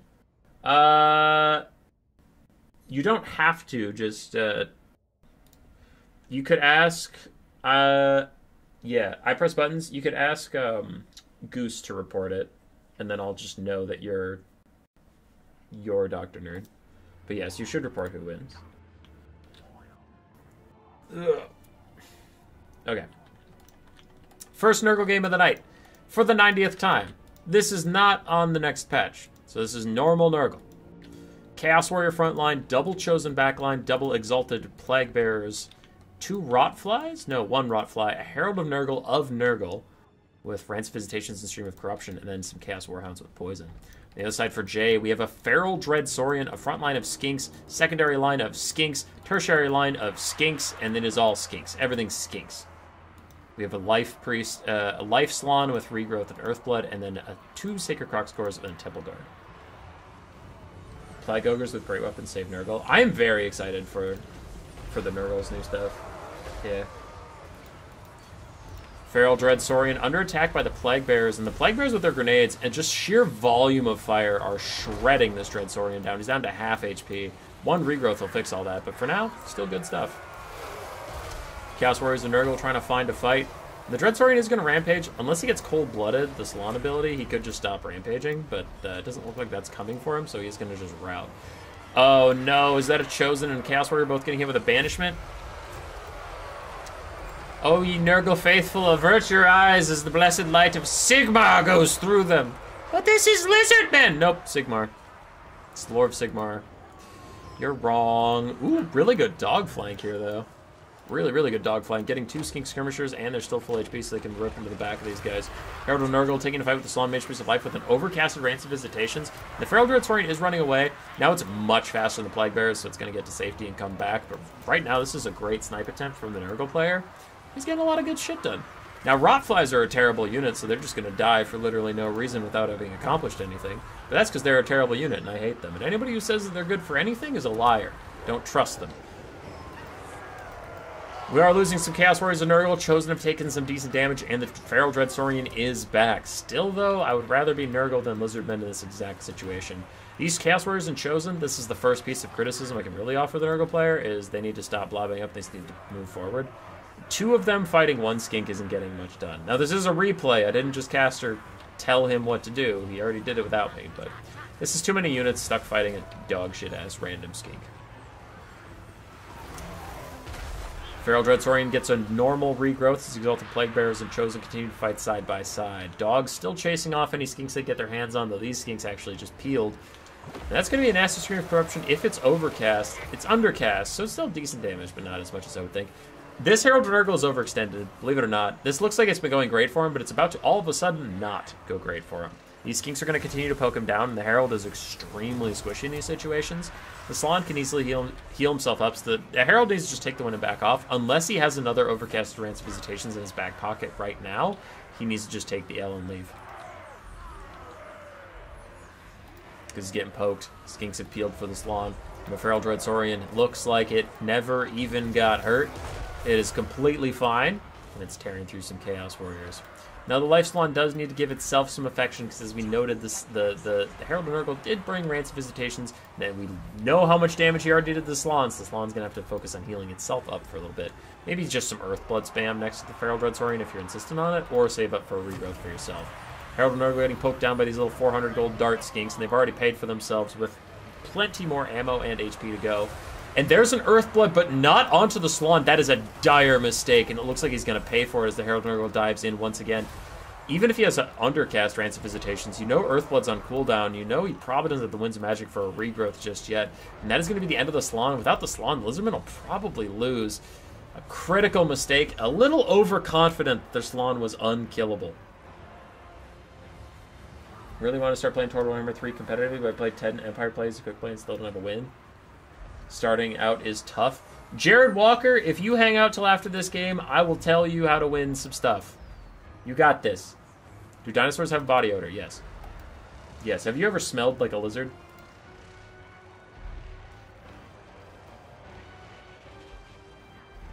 Anyway, the Herald of Nurgle is successfully walking off the Salon Mage Priest of Life. Now he's backing off, which is a little concerning, but a rear charge in from Zadog should kill off the skink cohorts. And then the Herald of Nurgle should get back on his target. Yeah, he was just trying to dodge that Javelin volley. That's fine.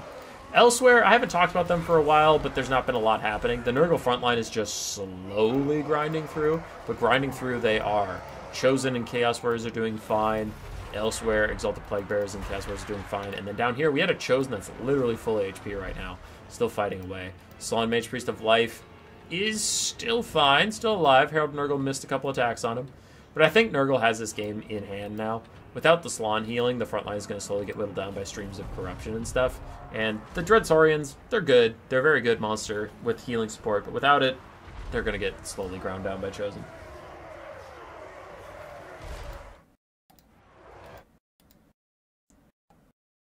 Jay sent me an autosave. Thank you, Jay. Rancid Visitations overcast just as the Salon died. The Feral Dread Saurian is, in fact, just a monster. Its leadership's actually lower than you might imagine. So when it's surrounded by opponents and has nearby allies routing, it is actually going to think about leaving. Yeah. Temple Guard and Kroxor are still fighting to the very end, but everybody else is routing and leaving Lizardmen up a creek without a paddle. And a rear charge in under the Dread Saurian right now would finish him, though I don't know if the Herald Nurgle is going to do that. Yes, he is. He has the balls. Balls for days.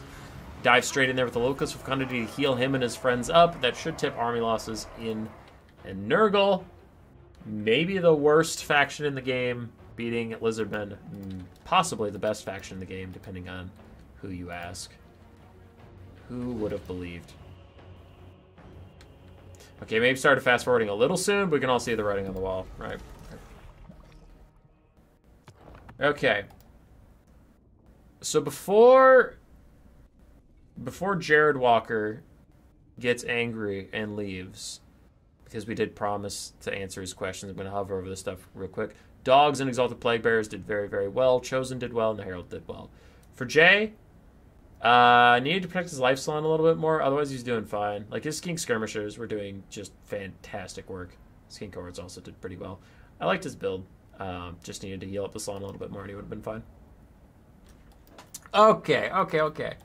So Jared Walker, you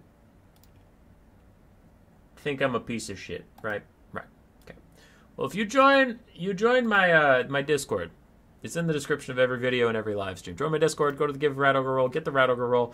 And I was talking to Liam earlier, and then he left the stream because he didn't like us. That lets you join our new player tournament that we post every week. Every week, we switch time zones, we switch what day it is, but every week there's a new player tournament. But what I didn't tell him, because he left instantly, was it also gives you access to our best of one practice pit. Now, the only people in here are designated coaches or other new players. We also have a list of coaches that you can send questions about your favorite faction anytime.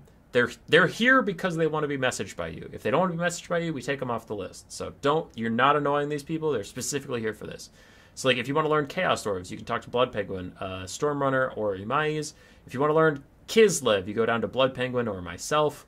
Like every faction has people listed who are ready to help you. We also have replays for coaches where you can submit replays and someone will hop in and tell you things that they think you should have done differently with your build or things you should have done differently with your play.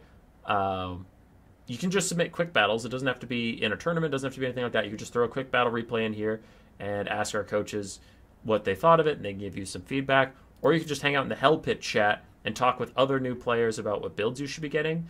And again, the people in here are either new players or people we have vetted to be like coaches. And we do crack down on people trolling you. So if anybody in here tells you something that's dumb information, we'll get on it pretty quickly and tell them to shut the fuck up. Like, there's a difference of opinion, and then there's trolling. Right? We don't want people trolling new players in here because, like, new players, maybe the person I'm talking to right now does, but there are players who are like, hey, I'm literally brand new to this game, and if someone tells you, like, Queek Headtaker is a meta Skaven Lord and he's really good, you might take Queek 5 games in a row and you're like, I can't figure it out. This guy's dog shit. And, like, everyone else would yell at that guy for giving you bad info. So we do kind of police it in here where if you say something really fucking stupid, we'll call you on it. Like, if you're newer, we won't, but like if someone who's been around for a while is saying some hot dog shit in here, we'll stop them. So anyway, hopefully that helps with what you're looking for. If you do that stuff and you keep losing, you just don't enjoy multiplayer, then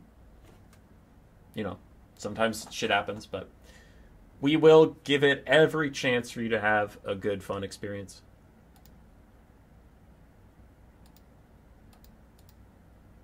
And there's domination too. My server is mostly about land battles. It's not like an official thing. It's not like you can't ask about domination on my server. It's just my server is mostly land battle people. But there are people, especially the RTK guys, know good domination servers. So ping anybody with RTK in front of their name and they'll help you out. Or go to Turin's server, has some dom stuff. Again, my server isn't against domination. It's just I don't have a lot of dom players, so you're not going to get a lot of traction. That's just not going to work. Okay. We have 2 games left in the final round before we will have we'll see if there's any ties, but for now, let's cast one more game. Dog Ruler versus Turtle Punch. We have cast both of their games a good amount, though. Those are some different factions we've been seeing all night. There's DeBess and I Press Buttons. And then there's Jay and Torreson. Okay. We'll cast this one. I don't know if I've cast I Press Buttons yet or not, but we're getting around. We've cast a good number of people tonight.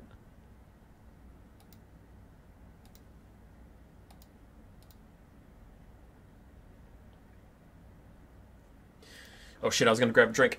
Oh, go fast!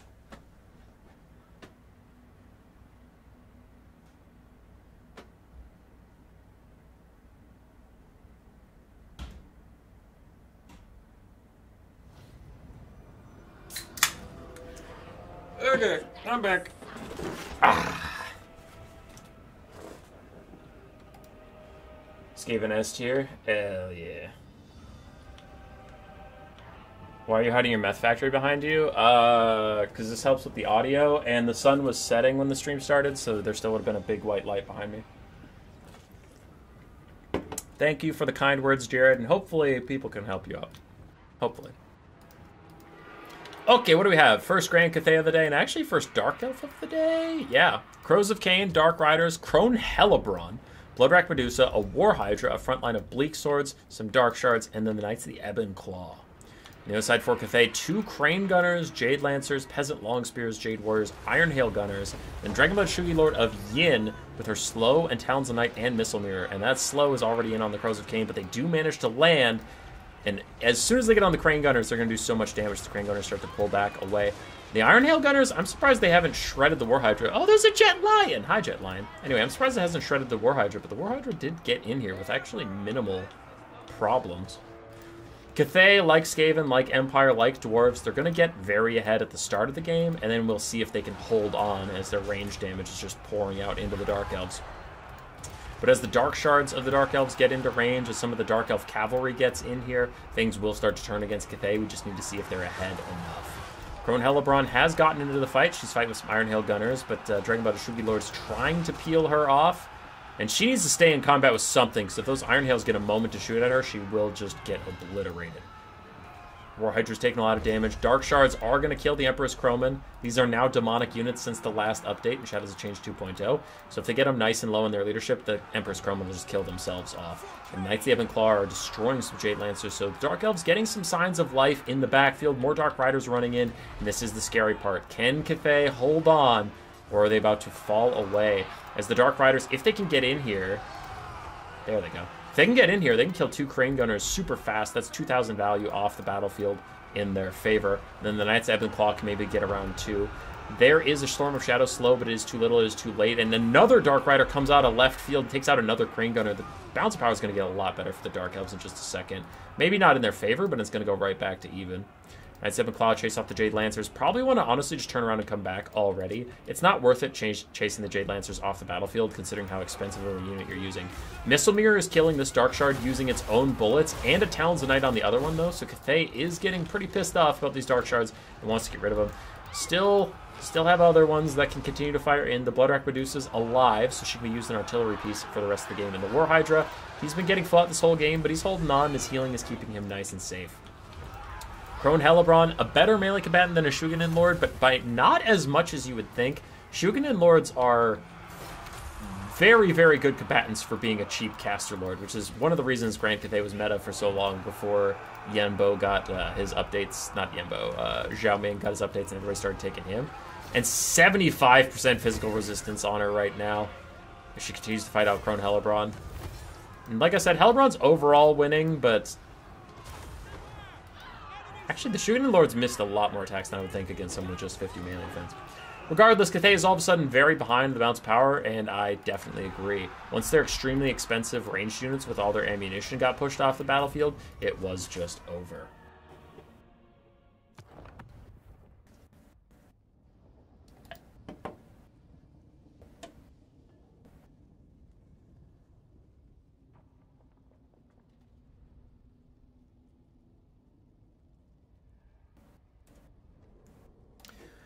DeBess got Hellebron on foot to get some work done. Crows of Cain also got really good value. The War Hydra was just soaking up damage for a long, long time. But I think the Dark Riders are going to have good value. At least one of them did. It's good stuff there. I press buttons. Solid game, solid composition for a player I haven't seen in a lot of our new player tournaments. It didn't seem like he forgot any units. He brought a caster, which is already an improvement.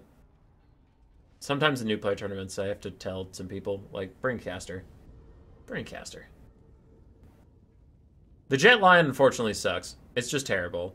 You can kind of use it in rush builds to give harmony bonus to melee units when you have no ranged units nearby, but when you're playing a defensive build like he was, you're already going to have harmony, and the Jet Lion is just horrendous. I don't know why it's so bad, but it is, so you unfortunately ran into that. Other than that, decent positioning, good target selection, so I don't have a lot of complaints. Jet Lion is just stinky poo poo.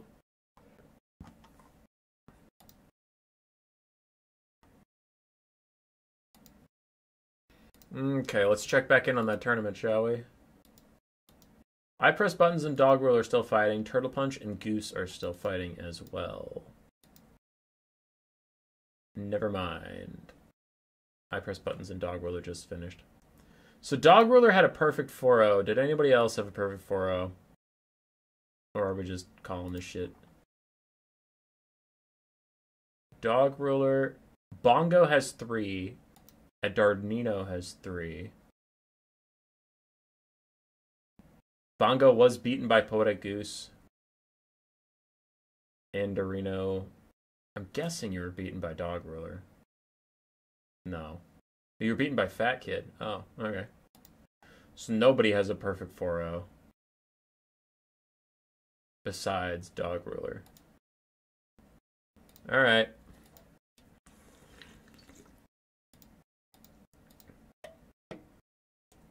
Do you think with the new War Wagon changes make them dog shit like Inception and Warhammer 2? No. Is there a Discord to join? Yes, in the link of my video. Yes, there is. No. My experience in the free LC is War Wagons at close range have the exact same... Sorry, I got distracted by something. They have the exact same DPS as they used to. But the thing is at medium range, they have about 75% of the DPS they used to because one of those bullets is going to miss. And at long range, they have about 50% of the DPS they used to because 2 out of their 4 bullets are probably going to miss. So the War Wagon nerfs are, they can't sit at max range and shoot at you anymore. They have to get nice and close, which is risky against archers or cannons or whatever. And with Empire cannons feeling better, and also a couple other cannons feeling better, it's just like the ranged opponents to War Wagons got buffed, and War Wagons themselves are a little less toxic. You do have to kind of get in close, and it's a little spooky. So, yeah. If you do a raw DPS check, the War Wagons are probably the same, but in my practice games with some other content creators, they feel, like, fine at best. But, I don't know. There's one I still have to cast that'll come out on the channel soon that's rough for the War Wagons. They just shoot the whole game. They don't matter. Okay.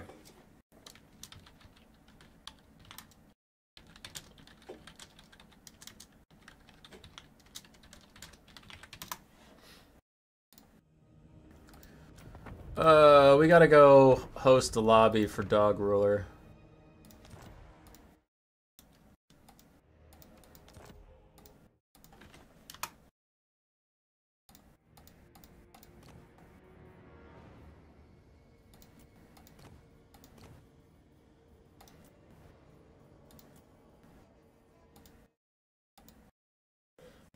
To grab my replay, or just gonna count my streamed game? I grabbed your replay. I'll cast in a second. We gotta do finals.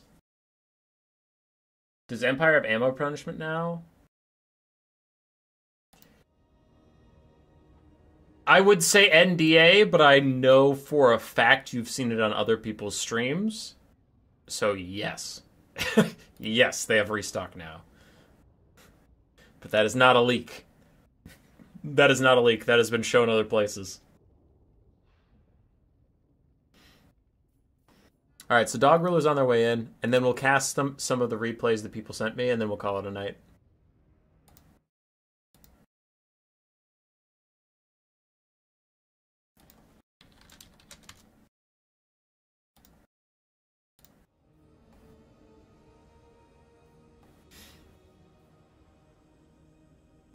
No, gyrocopters are for sure nerfed. For sure. But I think it's very healthy. So here's my pitch on the stuff is, our Empire still going to be strong? Yes. And note that this opinion is without the DLC units. I have not played with them. I haven't even seen them on my own. Right? Just talking about the free LC. The Empire is just as strong as they used to be. The Witch Hunter got some buffs that makes him usable and very fun. They got a Gold Wizard, which is always going to be a buff. Just getting a different lore of magic in your hero slot is just good. Cannons got buffed, and it feels really good. Outriders got nerfed in a way because they're the same as the War Wagons. They do the same or more damage up close, but at their max range, they don't do nearly as much damage. So you have to get really, really close, and then it's risky. So Outriders got a bit of a nerf. War Wagons got a bit of a nerf. So Empire Kite is worse, but Empire's standing and fighting capabilities are better, and Empire Artillery is better. So they're kind of like, with just the free LC, they're as strong as they were. Dwarves are nerfed for sure, but I think it's healthier for the game. Because the Dwarven Blob with Gyrocopter Kite is pretty much dead. Gyrocopters are a lot easier to hit, a lot easier to decrease their DPS, because they have the same DPS as they used to at 4 models, but now they have 12 models. So when you're firing a missile at them, you have more targets to hit, and each of those targets has less HP, so you can kill individual helicopters, and then every one you kill is like 10% of their DPS gone, right? Well, the old system, if you killed one, it's 25% of DPS gone, but it was so hard to kill that one that you would like never get it. So this is like way healthier for the Dwarven opponent, and it makes the Dwarven builds less toxic. And then the Dwarves did get some big buffs to their Slayers. They got some buffs to their artillery, to their troll hammers, and then they have DLC content coming out. So I think the Dwarves will be a lot healthier, even if they're technically worse unless you buy the DLC. But I think it's overall a nerf if you don't buy the DLC. But yeah. Anyway, this is the final battle. Is Dog Ruler truly a Bone Ripper? Can they defeat me, ya boy, Dingus Pingus? All right, we got to get Red Ulger, Prince of Slaughter, because if you're not taking Red Ulger, Prince of Slaughter, then why are any of us here? For a caster, I need the Blue Scribes, because, again, if you're not taking Blue Scribes, why are any of us here? And then we will take one of every demon unit. Oh god, I'm out of money. All right, we are out of fucking money. Okay, wait. We can be smart about this. So I can take maximum one of any unit. Maximum one of any unit, but that doesn't mean I have to take one of every unit. So to get a front line, I need to spend that much money for a front line. Okay, but now I have a front line. Let's get ourselves a Beast of Nurgle. And then I need some mobility, so let's get Fleshhound, Screamers, and Plague Toads. Okay, so far I haven't repeated anything. For some mobility, I guess I could get a Seeker, but they're so fucking bad.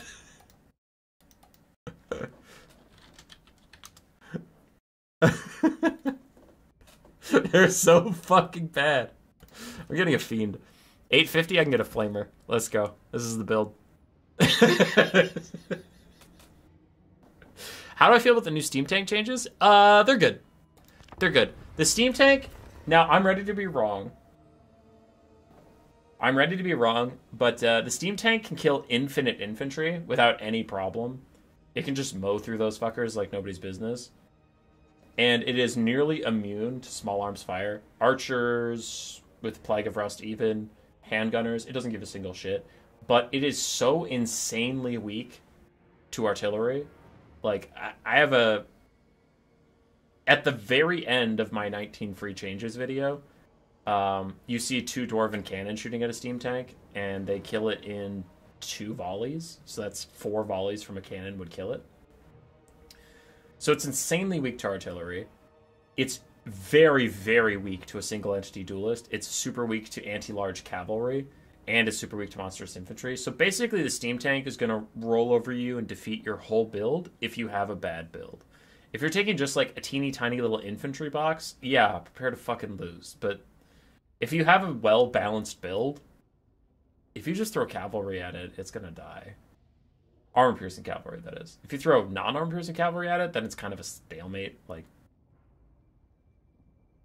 your cab will take some damage, the Steam Tank will take some damage, but nobody's really a winner. And the Steam Tank will eventually get out of there just by causing terror and shooting them. Because it shoots them at point-blank range.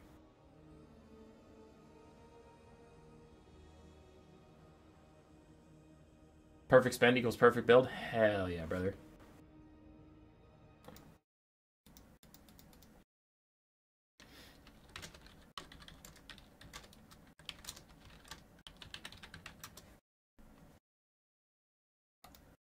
If you want the real story of what's happening here, Dog Ruler was the only person to get a perfect 4-0 in the tournament. So no matter what happens, they won.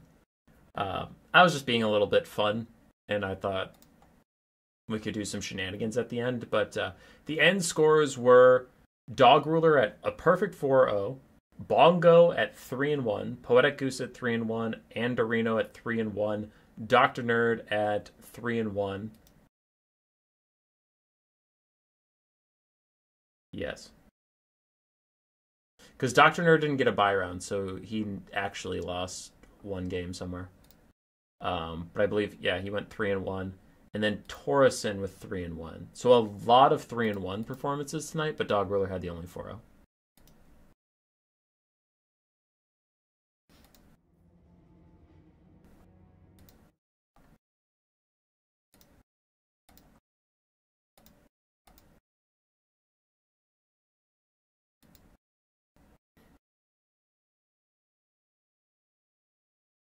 So FFA. Now, I'll play this game, then I'll stream the replays that people sent me, and then I will have to call it a night because it is 9 p.m. here, and I got to go to work again in the morning. Because it never ends.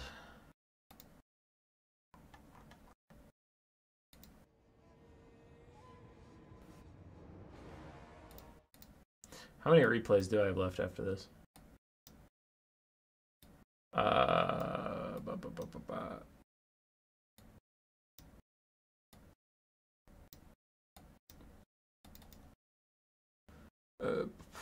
1, 2. I have 2. 2 replays after this, and I am gonna put a stop to submissions unless it is a game I have not cast from somebody. Like, that sounded stupid, but what I meant by it is, like, if a player that hasn't gotten a single game cast all night sends me a replay, I'll cast it before the stream's over. But other than that, I'm not going to do any more repeats. I'll just cast the 2 I have and call it a night. I think pest scores are disappointing. They do look rather mid. I haven't gotten to play with them. I saw their stats in someone else's stream.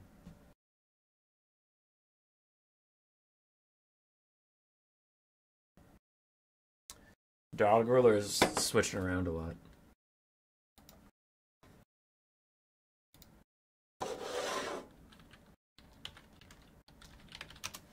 Do you think the rework of flame cannons and gyrocopters made them worse? Yes. 100% worse. But I don't think that's necessarily a bad thing. The flame cannon taking an L was sad because it was a fine unit that's getting a nerf, and that was probably a bad unit. The gyrocopters is 100% a nerf, but I don't think it's a bad thing. I think the gyrocopter playstyle was really toxic.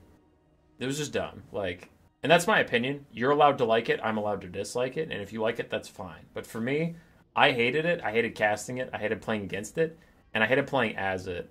So when I was dwarves and I needed a win, I had to take gyrocopters. I just wouldn't pick dwarves because it's not a game style I enjoy. I like a stalwart front line of dwarves that's never going to retreat, holds their grounds, and through strength, grit, and steel just grind you to the dirt.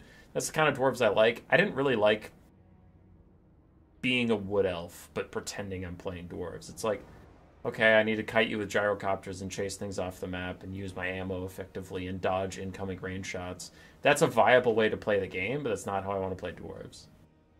So, I'm happy that game style got nerfed significantly, and then Slayers got some buffs, and then dwarves are getting some DLC that'll hopefully also help.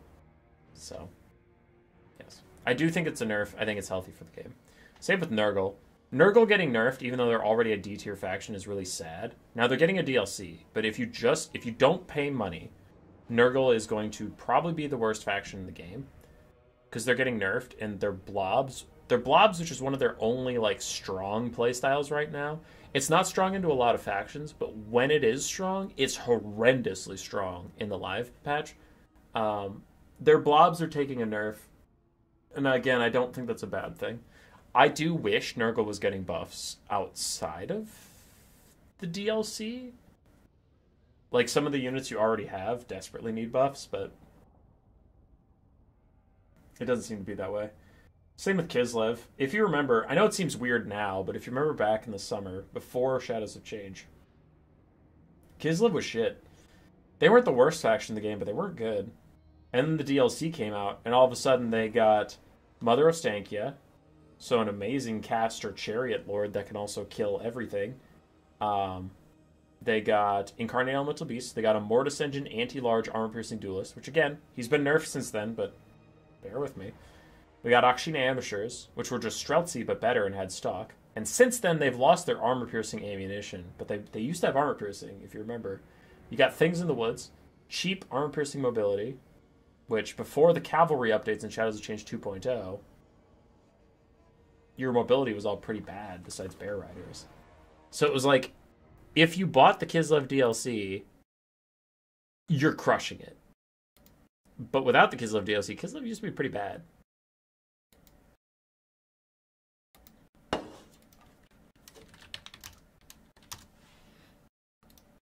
Since then, we've had Shadows of Change 2.0, we've had various patches and updates, but if you remember way back to the summer, Kislev was, in my opinion, a D tier faction if you didn't buy the DLC, and if you did buy it, they were A tier. I didn't even put them at S tier yet, but none of us knew how powerful Mother Ostankya was back then. We slowly learned it, and she was fucking ridiculous. She still is, but for different reasons.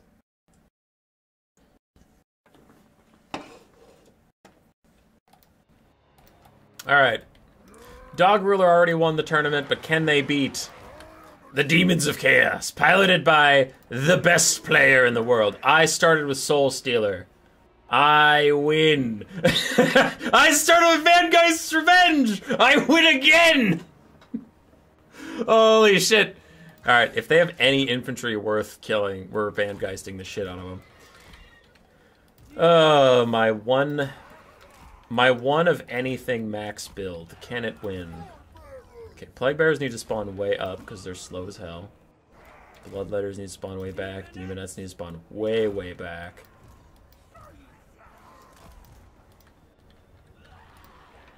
Need to buff the army abilities. Rot, Glorious Rot, the tier 3 army ability of Nurgle is like literally the worst ability I have ever seen, and it's been that way since day one. I have no idea how that ability has made it this far without being changed. It's just garbage. It's literally the worst thing I've ever seen. I'm not joking at all. If it was a tier 1 army ability, I wouldn't use it. That's how serious I am about how it's terrible. Okay. Let's go. Ready, GLHF. So they only have 1,000 troops. If I can get a good Vangeist off, I can kill, like, half their army, but that also might mean that they're gonna just hard kite me. It's not hard kite. Great Stag Knights, Orion, Beasts Caster, and a bunch of Glade Guard and War Dancers. Sure. Whatever. It's fine.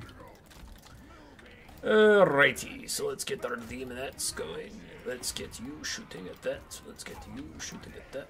You walk up slowly to that, and then you go kill those. Yeah. Okay. We gotta get our Fiends and our Screamers and stuff all together, and then we'll actually be pretty fine about this.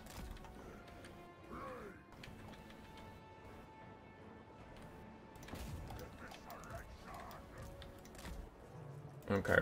I don't want my Toads to get all caught up on him. I am trying to save for my Vangeist Revenge. And then we're going to defend our flanks.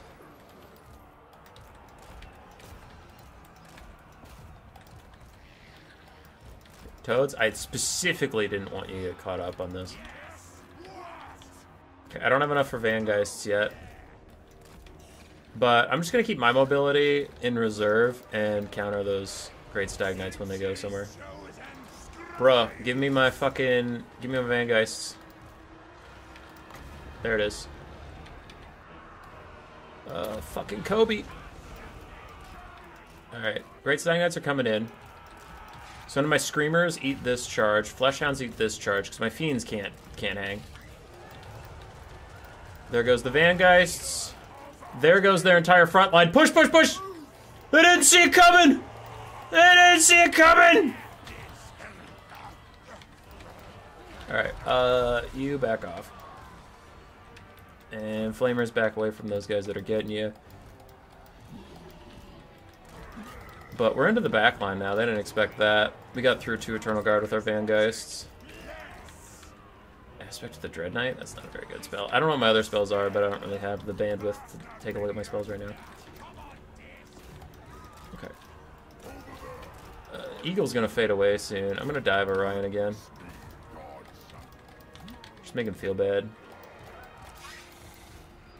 I felt like we got a favorable engagement over there and we still lost, which feels pretty shitty. Ooh, Horn of Khorne, that's useless.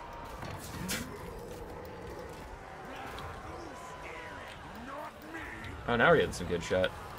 Let's do Bolt of Change. Flamers are gonna move up over there. Blade Wind actually could be pretty good. Yeah, I might have to do Blade Wind. Deathbringer should help me kill Orion. I'm even gonna Flamer his ass.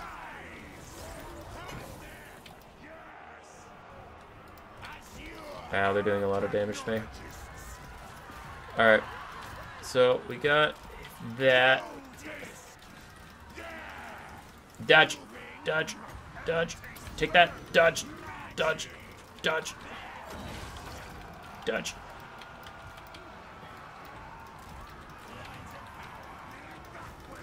My exalted big boy of Khorne.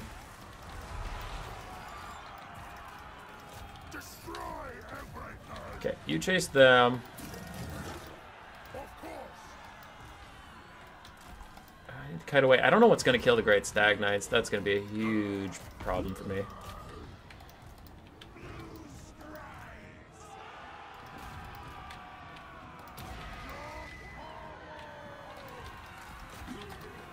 Okay. If my Bloodletters don't die immediately, this will actually probably be the best I could hope for from them. They just get a direct fight with the very thing we want to fight.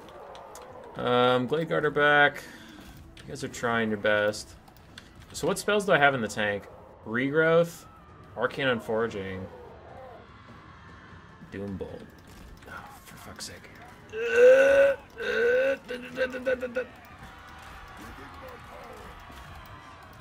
Alright, we'll charge in here, see if we can bait the Great Stag Knights to just like stand around in Flamer Fire. Doesn't look like they're going for it though, so I'll try and fall back. So now I look like I'm in it. Flamers! Ooh, Fecundity! We take those! We take those! Fecundity, baby! Flamers, fall back. Fecundity, save me. Hey, I got Fecundity, let's go. So the Blue Scribes don't really want to be here anymore. And Big Chinggis, no, don't you fucking die. Don't you fucking die, you dumb bitch. Do what you can. Alright, cast this, because apparently you're just going to die to an eagle. Go, Exalted Deathbringer, big boy! Did my Doombolt seriously cancel? I'm just going to cancel like that. Go! Go, my Chungus of Doom! Oh, Whistle's Wild Form. What's that gonna do? Armor? Against my 100% armor-piercing Greater Demon of Khorne? Yeah. Yeah! Good fucking joke! Kill the mage, bitch.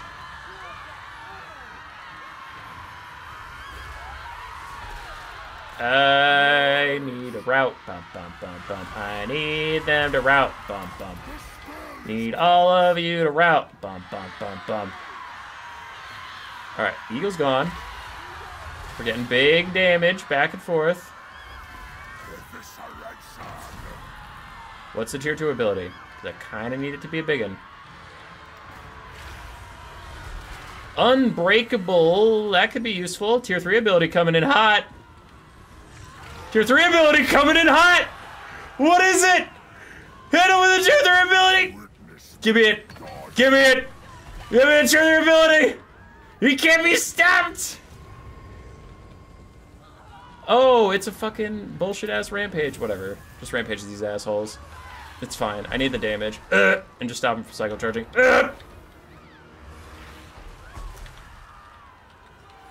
He's still killing him.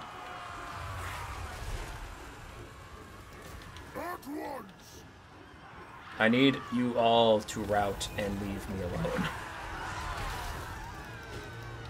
Acceptable. Destroy. Rout more of them. Listen here, pathetic elves. I am Deathbringer. And that. 876 weapon strength. It's so much weapon strength. You can't deal with it. Oh, they have 3 volleys left. That hurts so much. Oh god, it's so much damage. I have Gore Feast? Oh, he has a heal now. I forgot that came in the last update. Holy shit, he has a heal now. Go, go, go, go. You can do it. You can win. Kick their ass. Yeah. Gore Feast. All right. That guy's about out of ammo, so I'm honestly just I'm gonna pursue this guy that still has ammo until the ends of the earth. I will not let him live. Fuck this guy. Fuck this guy and all the pain he has wrought me. I have a message. Who is it from? Okay, it's from Dog Ruler. I'm behind on the balance of power, but I have to think that's insane. Cause watch this. Yeetus deletus, motherfucker! Bam! What? What? Look at that balance of power now! One shot onto your pathetic god. Uh-oh, fuck. I give you speed, I give you vigor, just don't demonic accessibility crumble. That's all I ask. I will get you back to fresh. You will be my fresh little boy. Just don't army loss. Alright, I'm still killing some stuff.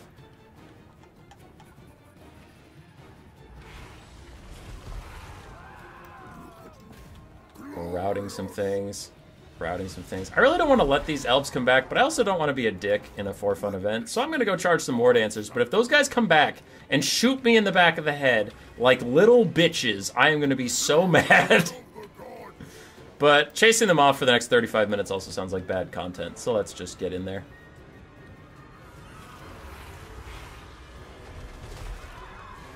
Bam. Oh wait, no. I'll just stay here and fight this. Ah, they're back. Who could have predicted that they would be back? Decent damage.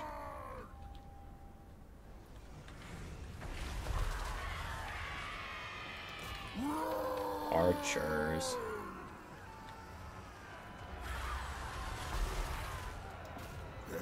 Alright, we're still trying to kill some more dancers.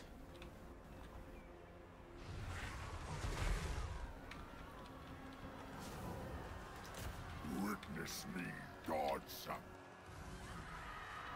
Swing, my beloved demon, swing. I actually don't think the elves have the DPS to take me out, even with their pathetic little archers who are currently shooting me in the back of the head. Fine, I'll go kill them. You there! Oh, you wanna go? You wanna go? I will charge you! Bam! Anyway, back to what I was doing. You there! Come here! Filth! You fight me! Yes! Yes, you do! Die! Alright, back to what I was doing. You there! You fight me! Die! You there! You fight me! Die!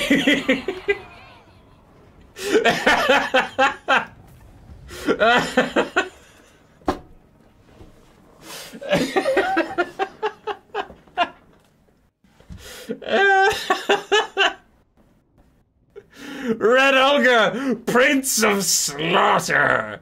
3,800 damage value. These guys did good. I mean, we killed 2 whole Eternal Guard with the Blue Scribes. Fiends sucked. Flamers did well. Demonettes and the Bloodletters did fine. The Beast of Nurgle held up his center for quite a while. Yeah, we did it.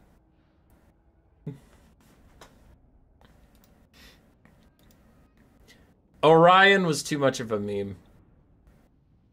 Orion got to fight a greater demon and he got his ass kicked. 1,700 value. Oh, for the Glade card. That was hilarious.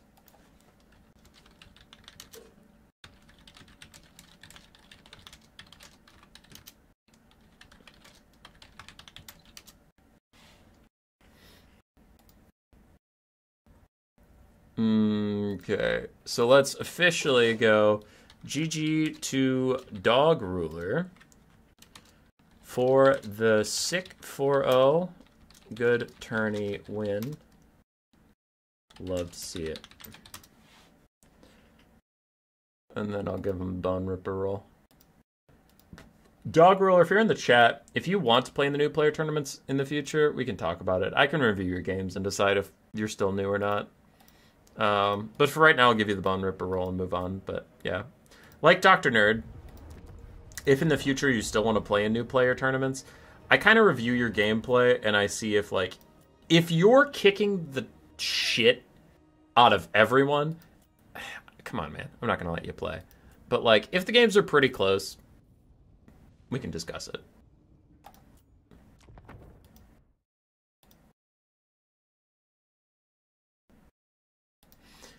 Okay, 3 games left in the stream, then I'm going to go to bed. This one is from Goose and Turtle Punch. Dwarves and High Elves. But that is a Sun Dragon. That right there, that's a Sun Dragon. I see Imric, I see a Lifecaster. I start to fade away, and then I see the Sun Dragon. No, back in it, baby.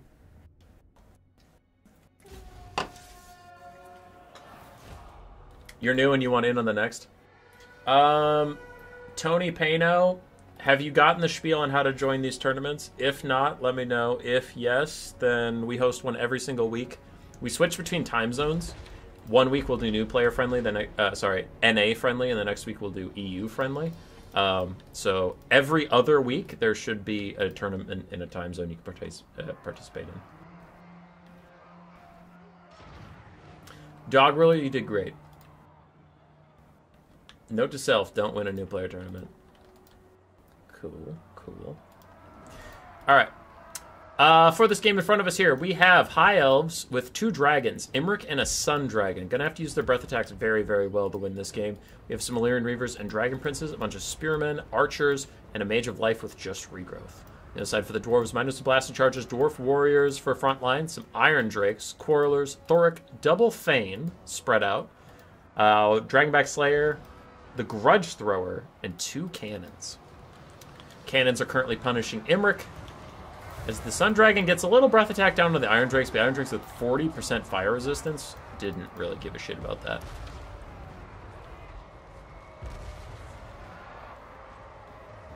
Ha, Will. Ha. Yaroslav Kozitz. Will deserves to be punished for the jokes of that scale. Ha! Also very funny. Yaroslav, if you have the Bone Ripper roll and you can't play in new player tournaments, once again, that's a standing offer for people who think they should be able to participate in new player tournaments. Just contact me and we can talk about it. But, like, we are operating in reality. If I tell you you're too good to be at a new player tournament, don't be a bitch about it. Like, I have some people that love to troll me, and I can appreciate a good trolling, but there are some people that are actually, like, mad when they're like, I'm not a new player, what are you talking about? It's like, bro, I'm watching your replays. Like, you're slamming kids. Just... You're not a new player, trust me. Okay.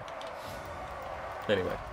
Imric and his Sun Dragon are landing in the cannons to stop that pressure from coming in, and now the Dragonback Slayers are grouping up around Imric, and while they will get a good trade, this also means they're not here to countercharge the Dragon Princes, who just go storming through the Dwarf Warriors and start pushing around Quarrelers, who are already damaged from the breath attacks of the Sun Dragon. Archers firing in on the backs of these Quarrelers. Their 80 armor is still helping, but their bronze shields are not, and the Iron Drakes massacre their own miners with blasting charges to get to the Spearmen. An Elgi is worth a dwarf if you can kill him. You know, these Iron Drakes are probably writing grudges right now saying, oh, the Crook and Elgi are hiding behind our dwarven brethren. Their deaths are on your hands, elves. This brought to you by every dwarf book I've ever fucking read. I love the dwarves, but their lore is hilarious because they'll do stupid shit, get killed, and then blame everyone else. Anyway, sorry. I got distracted by laughing at dwarves being silly. Dragon Princes have fully just gotten into this backline. They're disrupting a lot of things, Coilers and such. That was a big breath attack from Imrik. That was a less big, but still fine breath attack from the Sun Dragon. But with the Dragon Princes back here, the Iron Drakes can't really fire. The Coilers are having issues firing, so their ranged units are not doing too much. And this cannon is offline yet again. We still have a Grudge Thrower counterfiring against the Elves, but the Elven Archers seem to be mostly in good spirits. One has taken significant damage. The other two seem to be just fine. The Reaver Archers are also doing some poke here. Dragonback Slayers. Taking down Dragon Princes is pretty good for them. I have to imagine they're quite happy with things. Yeah, 1,100 value and climbing. They're plenty happy with what's going on around here. But the Archers have gotten the gist that Dragonback Slayers are a problem and are now shooting those poor guys. Bronze Shield, 15 armor, not going to be enough to save them from the Archers. Sun Dragon is trapped next to a Thane. Thane will beat him up real good. Dragon Prince is trying to help out. Have lost most of their HP doing so. They will be dead within the hour. Would I be considered new if I can consistently win, but nothing like pro level's good? Patrick Walker? Yeah, probably. If you haven't played in any of our tournaments, just join the new player tournament and see. If you slam it, oh well, you win, and then we know you're not a new player. But yeah.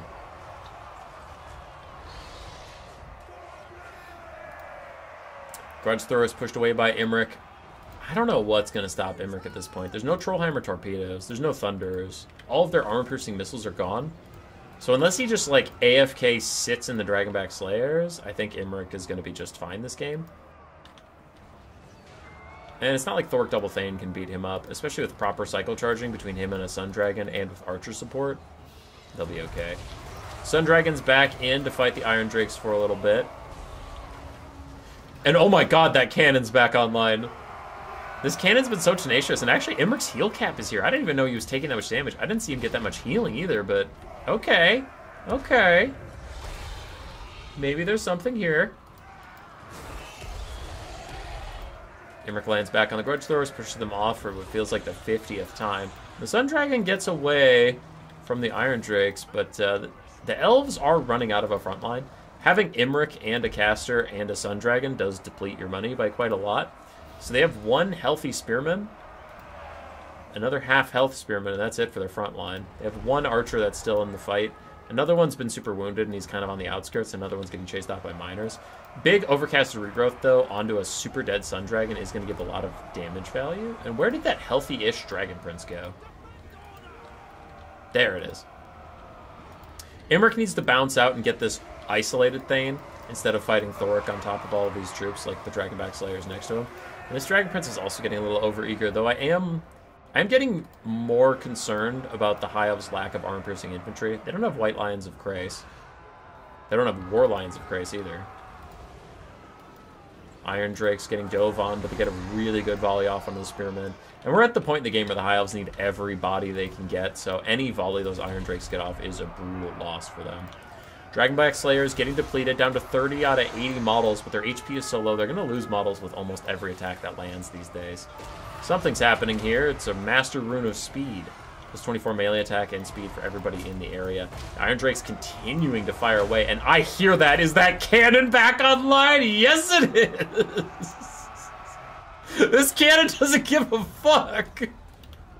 It has 900 value from 0 kills. It's just been shooting Imrik and the Sun Dragon all game. And every time he knocks it offline, it comes back. I don't know what's going on with the Lyran Reaver Archer, but it does have to go into melee and kill that fucking cannon. Dwarf Warriors seem to have noticed it, but the Lyran Reaver Archers haven't noticed. Now they're moving away from trouble, but they need to dive in there onto the cannon. The healthy Spearman is still cleaning up some Dwarf Warriors in the distance, and this Archer peeled for itself, so a very healthy Archer with 8 volleys left could come back in the late game. It's not like it's going to carry the game, but it is good. Imrik isolates out Thork in front of Archers and away from his own support. The Sun Dragon is protecting his back. This is actually a huge opportunity for the High Elves to really take control of this game and put him in the dirt once and for all, but he's missing a couple key attacks on the Thork. With his super high melee stats and isolating him out, it's not a player's fault that Imrik's missing, but Imrik was missing some key shots. Now he's getting good lumps in, but the Sun Dragon has died for his efforts, and Imrik is still trying to make it worth it. But those missed, like, 2 or 3 melees might be the difference between Thork living and dying. Imrik needs to back off soon. He does have Dragon Princes setting up for maybe a rear charge, but instead they're going to charge down and get these cannons and Iron Drakes offline. Leonin Reaver Archers are also doing some good back and forth charging just to keep things a little unsettled. Thork is still taking a lot of damage, but he's dealing a lot back to Imrik. And it doesn't matter that Imrik has healing on his roster right now because he himself is heal capped, so he's just as mortal as the rest of us. The Dragon Prince's charge was huge off screen. Took out the cannon once and for all this time. It ain't coming back, no more. Iron Drake's also super low, and the Grudge Thrower crew is back somewhere, but they're not near their actual mounts. Ruin of Wrath and Ruin kills the Spearman, does a little bit of friendly fire to the Dwarf Warriors with great weapons. In comes the Sun Dragon again. And the Dragonback Slayers are activated to go kill this thing. Overcasted Regrowth healing it up, though, getting its vigor back to perfect. Thor's going to hold his ground for now, but he is taking big damage. The Sun Dragon can knock him out in 2 more hits. And maybe 3.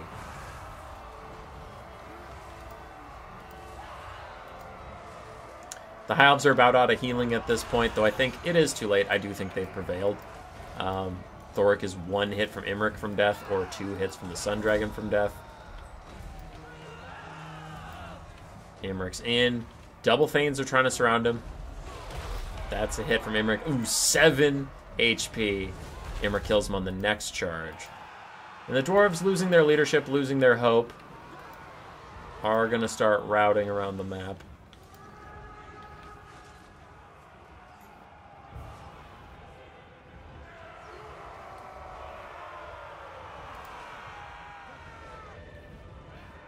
Gelato is fucking boss and Slaanesh is taking a hold of you. Hell yeah, fat kid. Get it. Alright. For the sake of time and watching Hero Hammer, I am going to play this at ×2 speed. It's not to be rude, it's because it's getting late and I have 2 more replays to get through, and watching Thanes get cycle charged by 2 dragons is not exactly what I'd call a good time. So ×2 speed is the Thanes get fucking bodied, army losses. I honestly thought that would take longer, but Imrik hit 3 in a row and then Terror routed him, so it's fine. Good game from Turtle Punch and Goose. Sun Dragon actually paying for itself is maybe a first for me in 2024. In 2024, I think I could say that confidently. All time, not as sure. Turtle Punch, solid build. I don't believe in Thoric Double Thane. I know the Thanes are like a good stat stick, and you can prove it to me statistically that they're strong, but I think you just lack too much agency that the Thanes end up just getting kited. Maybe not in every matchup, but in this matchup, I feel like the Thanes just get kited. So maybe don't take him here. All right, 2 games left on the day. Turtle Punch and Doge. And then Jay and Torison. Let's do Jay. I think we've only cast 1 Jay game today, so get another one on the books. You left? I see, Turtle Punch, I see.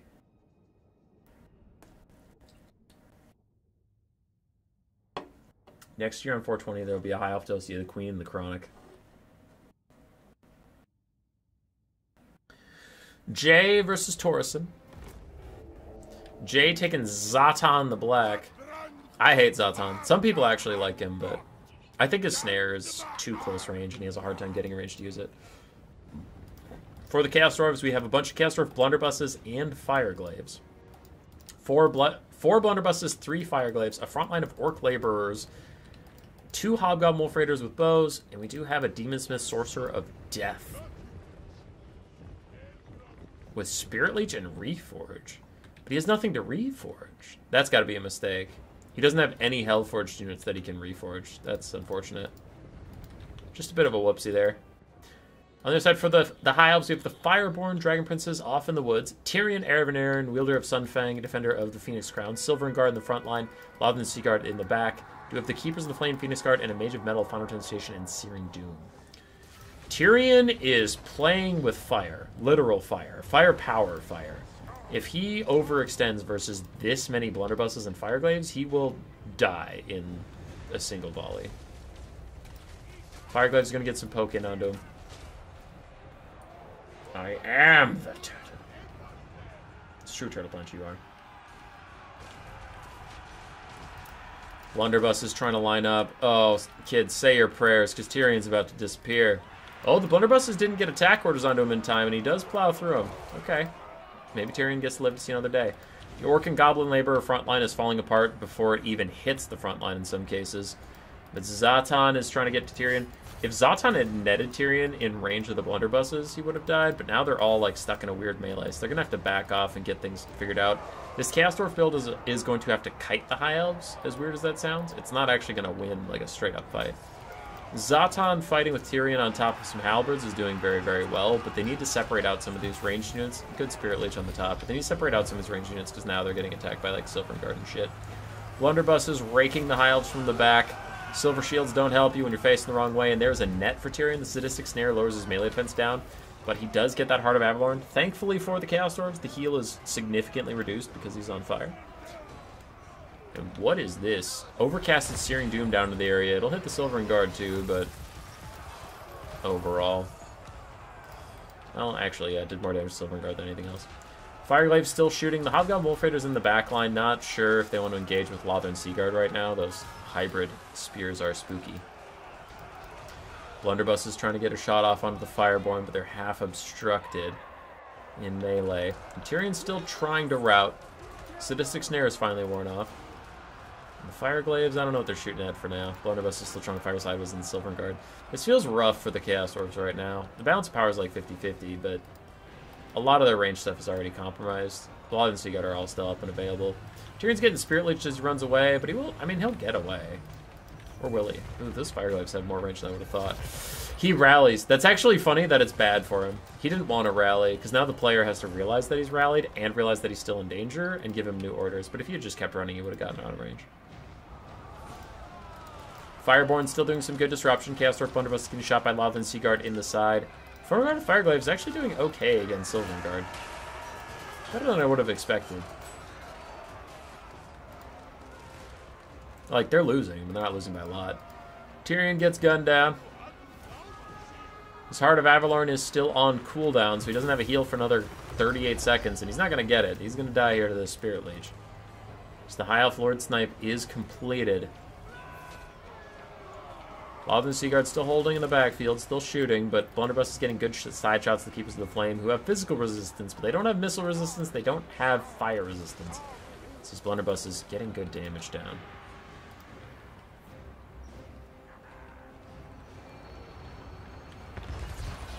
Really good Searing Doom on a clussed up Blunderbuss. It's not going to dodge in time. That is amazing.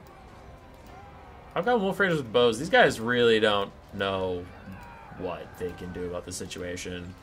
Charging into high-statted Elven Spears is not a good time for them, but now they're just getting counter-shot by the bows, too. That's pretty rough. Zatan's still full HP. Deathcaster's still full HP. We do have some more ranged coming back. Can the 4 Lothern Seaguard of the Elves carry? That's really what we're down to here. There's still 86 of you hanging out at this hour of night. I don't know what that's about, but if any of you aren't subscribed, like, consider doing that. If you don't want to, that's fine.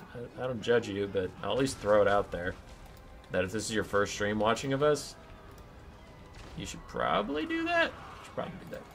Hobgoblin Wolf Raiders are pushed off by a lot of the Seaguard. Now a lot of the Seaguard are still counter-firing the Infernal Guard Fireglaves, and a Searing Doom's going to hit them over the top. These guys are unshielded. They just rely on their 100 armor to keep them safe. A lot of the Seaguard, however, have silver shields. So they'll probably win that duel over time. Keepers of the Flame push off some blunderbusses. Strangely enough, Infernal Guard actually do beat the Silvern Guard in the long run.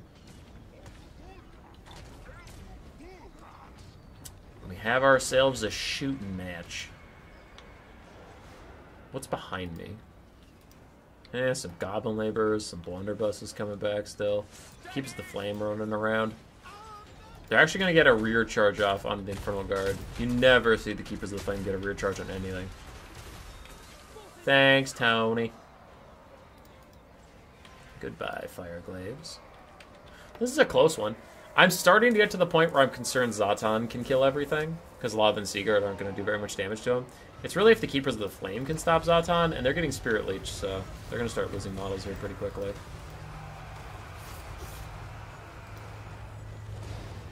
And we have Blunderbusses and stuff. Yeah, without the Keepers of the Flame being healthy enough, nothing can kill Zatan. He's just going to roll. Oh, the Fireborn are back! Look at them go! 9 Fireborn charging the back of these Blunderbusses. Once charging wears off, it looks like they're going to rout. No. They're hanging in there for now. Keepers of the Flame route away from Zatan and the boys. Zatan did bring his Boundless Cruelty. Nice build. Whatever. Oh, the camera's spinning. I didn't notice that. My bad. He did bring his Boundless Cruelty, so he has minus leadership. But I hate how this spell works. It's minus leadership that scales the more people are around. But the more people are around, the higher their leadership's going to be. So it really doesn't work very well. I hate it. But Final Transmutation hurts the Demon Smith Sorcerer a little bit. Quick little Sadistic Snare on these Lothern Seaguard. Stops them from intercepting Zatan, I guess. And the Fireborn did manage to kill that Blunderbuss. Man, this game's coming down to the wire. It's a close game for you two. Will, I think you're great. Fireborn continue to pummel through Chaos Dwarf Blunderbusses to the last of their ability. They have 3 models left and they're fighting. They're fighting and they don't give a shit. Another Spirit Leech onto Lothern Seaguard as Zatan fights against these other Lothern Seaguard, but, like, look at him. Look at him. He's taking no damage from this fight. His stats are too high to be killed by hybrid Elven Archers. It's not going to be a real thing. The Sylvan Guard are trouncing this Demon Smith Sorcerer, though. Significantly lower melee defense than Zatan. Yeah, he's getting poked. He's getting poked. Infernal Guard are back. Lothern Seaguard, no ammunition on the battlefield left for any of them, so if they can maybe route this Infernal Guard, we'll just have ourselves a melee slap. Blunderbusses are back, firing whenever they can. The Lothern Seaguard, shields raised, boys. Shields raised. Marching in. Ow! God, that still looks like it hurts. Another Spirit Leech from the Demon Smith Sorcerer, and hey, the Keepers of the Flame are back. Okay, now we get some armor piercing. Zatan's starting to actually take damage now that the Keepers joined.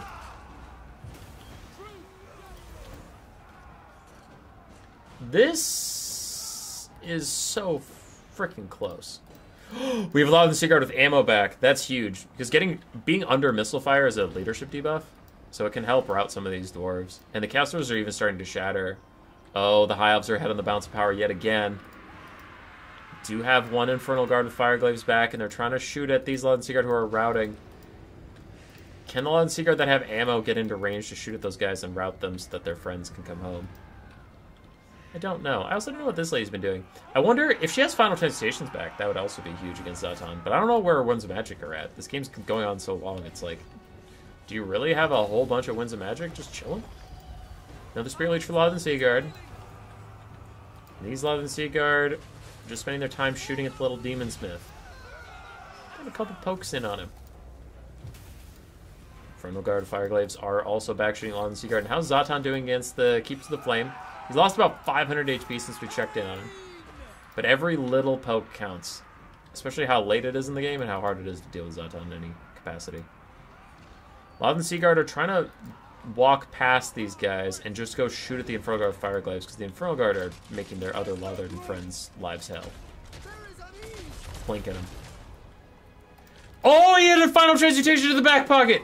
It was an undercast, but it still did enough. Did a lot of damage to Zatan. Demon Smith Sorcerer's getting real low. Now, I do have to say the balance power is a little disingenuous in the favor of the High Elves because this Mage of Metal being full HP, it also treats her like she has full Winds of Magic, which is not true. But a good Searing Doom from her onto the Infernal Guard. If you don't have enough Winds of Magic, like, at all for a Final Transmutation, then that was fine. We are down to just Zatan and a Demon Smith Sorcerer versus the High Elves. The High Elves are down to not having a lot of anything left, and they Spirit Leech off Lothern Seaguard that still had ammo. Times 2 speed as we watch Zatan just kind of cleave his way through some things. The Mage of Metal joins to fight the Demon Smith Sorcerer, and he will get pushed off. That'll be a big loss for the Chaos Dwarves. We still have Zatan. He's still taking damage. But as these guys clump up, his Boundless Cruelty should be stacking? No. Dude, I hate how this ability works. It's so fucking bad. More minus leadership, the more people are around you. But in the late game, he can barely get it to 30% charged as he's surrounded by people. It was super close. Well played by Jay and Torzen. Nice job for Torzen to stay in it. Really drag it back. Mixed value across the range units, but like some of them did very, very well. Zatan did okay. Deathcaster did amazing. Torzen, Tyrion got rolled. Keepers of the Flame did fine. Silver and Guard did okay. Laud and Sigurd were true heroes. And the Metalcaster with 1900 value. GG. Final game of the night is going to be Turtle Punch and Doge Ruler. Doge Ruler on Tzeentch. Oh, it's not Doge Ruler, it's Dog Ruler. I'm just being stupid. Never mind me. Just being dumb.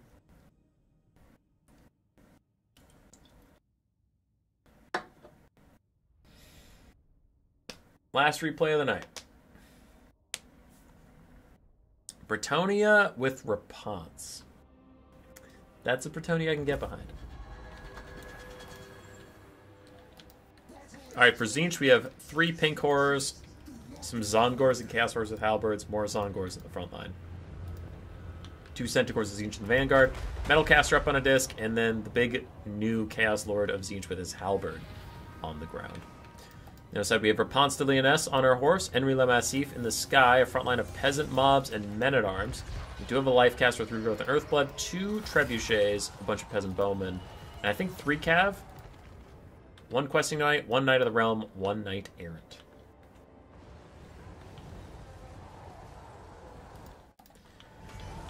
Zongors will crash into hapless peasants as the Chaos Lord of Tzeentch also rolls through them. And I wouldn't stand for that if I was a peasant. I would run away immediately. Reponse is trying to get involved as the Trebuchet is firing overhead. They're just trying to poke down the Halberds of Tzeentch that they know are going to be a problem. If their cavalry can get in the backline, they can sweep up the Pink Horrors pretty easily. But I don't think they've noticed the Centaurs in their backline just yet. I love how Reponse is ignoring the Chaos Lord and just going to go fight Zongors. It's fine. It's just fine. Both sides are going to trade their backfields, it looks like, as the Knights are closing in on the Pink Horrors. The Centaurs of Tzeentch are back here with the Archers and Trebuchets. Overall, I think that trade, if it happens, will benefit Tzeentch. Knights and Errant. Creeping down here, I don't know what keeps happening tonight, that people keep accidentally getting their people to walk instead of run, but they all need to be running. Yeah, now they're running, but it might be too late. Centaurs do charge into the Trebuchets, immediately knocking them offline. Other one was pushed away by a Searing Doom and some Pink Horror Fire. The Peasant front line is doing not great. They're having a tough, tough time. For the forces of Tzeentch, their Centaurs just need to spread out, and like one needs to go hit this Peasant Bowman, the other one needs to hit the other Peasant Bowman. They've already shattered the Trebs, they don't need to keep attacking it. It looks like that seems to be the case. Chaos Lord of Tzeentch, avoiding Reponse is probably smart. He might win the duel, but it's not worth giving her a duel. Just leave her alone. She's fine. You can ignore her, and that's one of the reasons Reponse isn't that meta. Centaurs of Tzeentch going to catch out the Damsel of Life. She is on horseback, making her significantly less tanky, even though she is faster. The Centaurs are going to take out Peasant Bowman. It's turning into a bit of a Tzeentch stomp, as now the Knights Errant have finally arrived at the backline, and they get big picks with Henry Le Massif's help onto that Caster of Metal. But we have Knights of the Realm that have 0 value and Questing Knights that got caught by Zongors, so that is just a good catch by Dog Ruler, but unfortunately, a bit of a whoopsie on the side of Bretonnia. And now the Cav is trying to path through the Zongors and get to the back line as they receive an overcasted regrowth. Centaurs are peeled off of the Damsel of Life. How's this going? Chaos Lord has Change or Die, buffing up all their people, but Reponse gets Sword of Lyonesse, giving her 93 melee attacks. She should be hitting whenever she swings at this Chaos Lord of Tzeentch. Looks like she's getting distracted fighting other shit, though. Chaos Sorcerer of Tzeentch, not having a good time.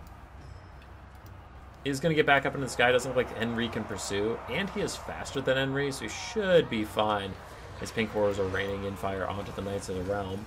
Pink Horrors are going to die. Zongors might rout soon, and then maybe the Chaos Lord of Tzeentch gets sniped out by Henry and Reponse. Yeah, they're both here.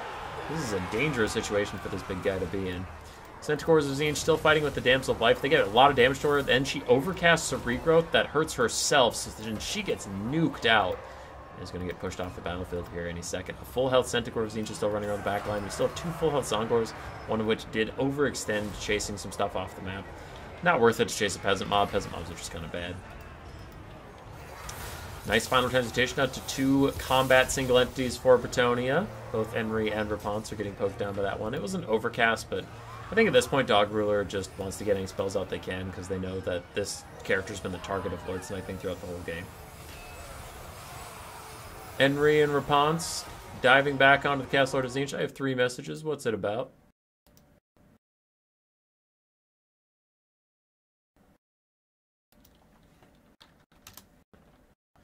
And that'll be a GG. I'm receiving word that there's a tournament tomorrow.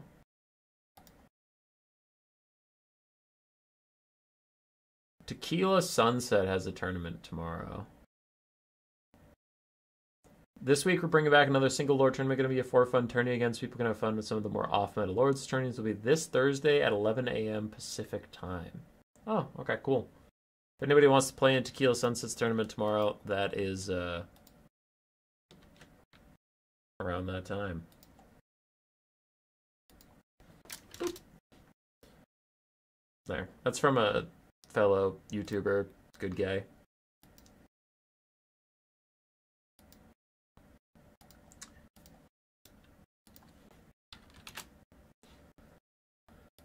Okay. So for the final game, Centaurs of Tzeentch and the characters of Tzeentch both did fantastically. Halberds didn't actually get involved that much. Pink Horrors did their best, and Songors pushed off all the peasants. For Turtle Punch, he memed too hard. Rapunz is bad. Other than that, the build's acceptable, but Rapunz is just like really, really bad. She puts you on the back foot for how expensive she is, and she doesn't buy you any agency.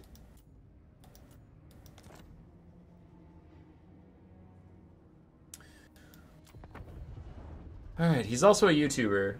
Tequila, if you want to plug your YouTube, that's fine. I sent your tournament. I gotta go. I got work in the morning. Thanks to everybody who played. Congratulations again to Dog Ruler for the perfect 4-0. That's pretty cool. I do have some DLC, not DLC, I have free LC content coming out. I have 2 replays coming out in the next 2 days, and then I have 2 more replays that I have the replays for, but I haven't recorded them yet. And then I was going to do quick campaign videos on Gelt and the Dwarves. So, yeah. Good night, lads. Good night, everybody. I'll try to be streaming more soon, but life has just been super crazy with the new job. And trying to make free LC content. Goodbye. Is there somebody we should be rating? Warhammer 3. I very strongly doubt anybody's streaming this late.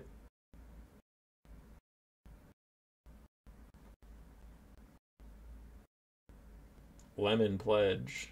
Yeah, let's get some of this stuff. Who the hell is Lemon Pledge? Oh, he's playing some Tzeentch campaign, so I'll rate him. I'll do my due diligence.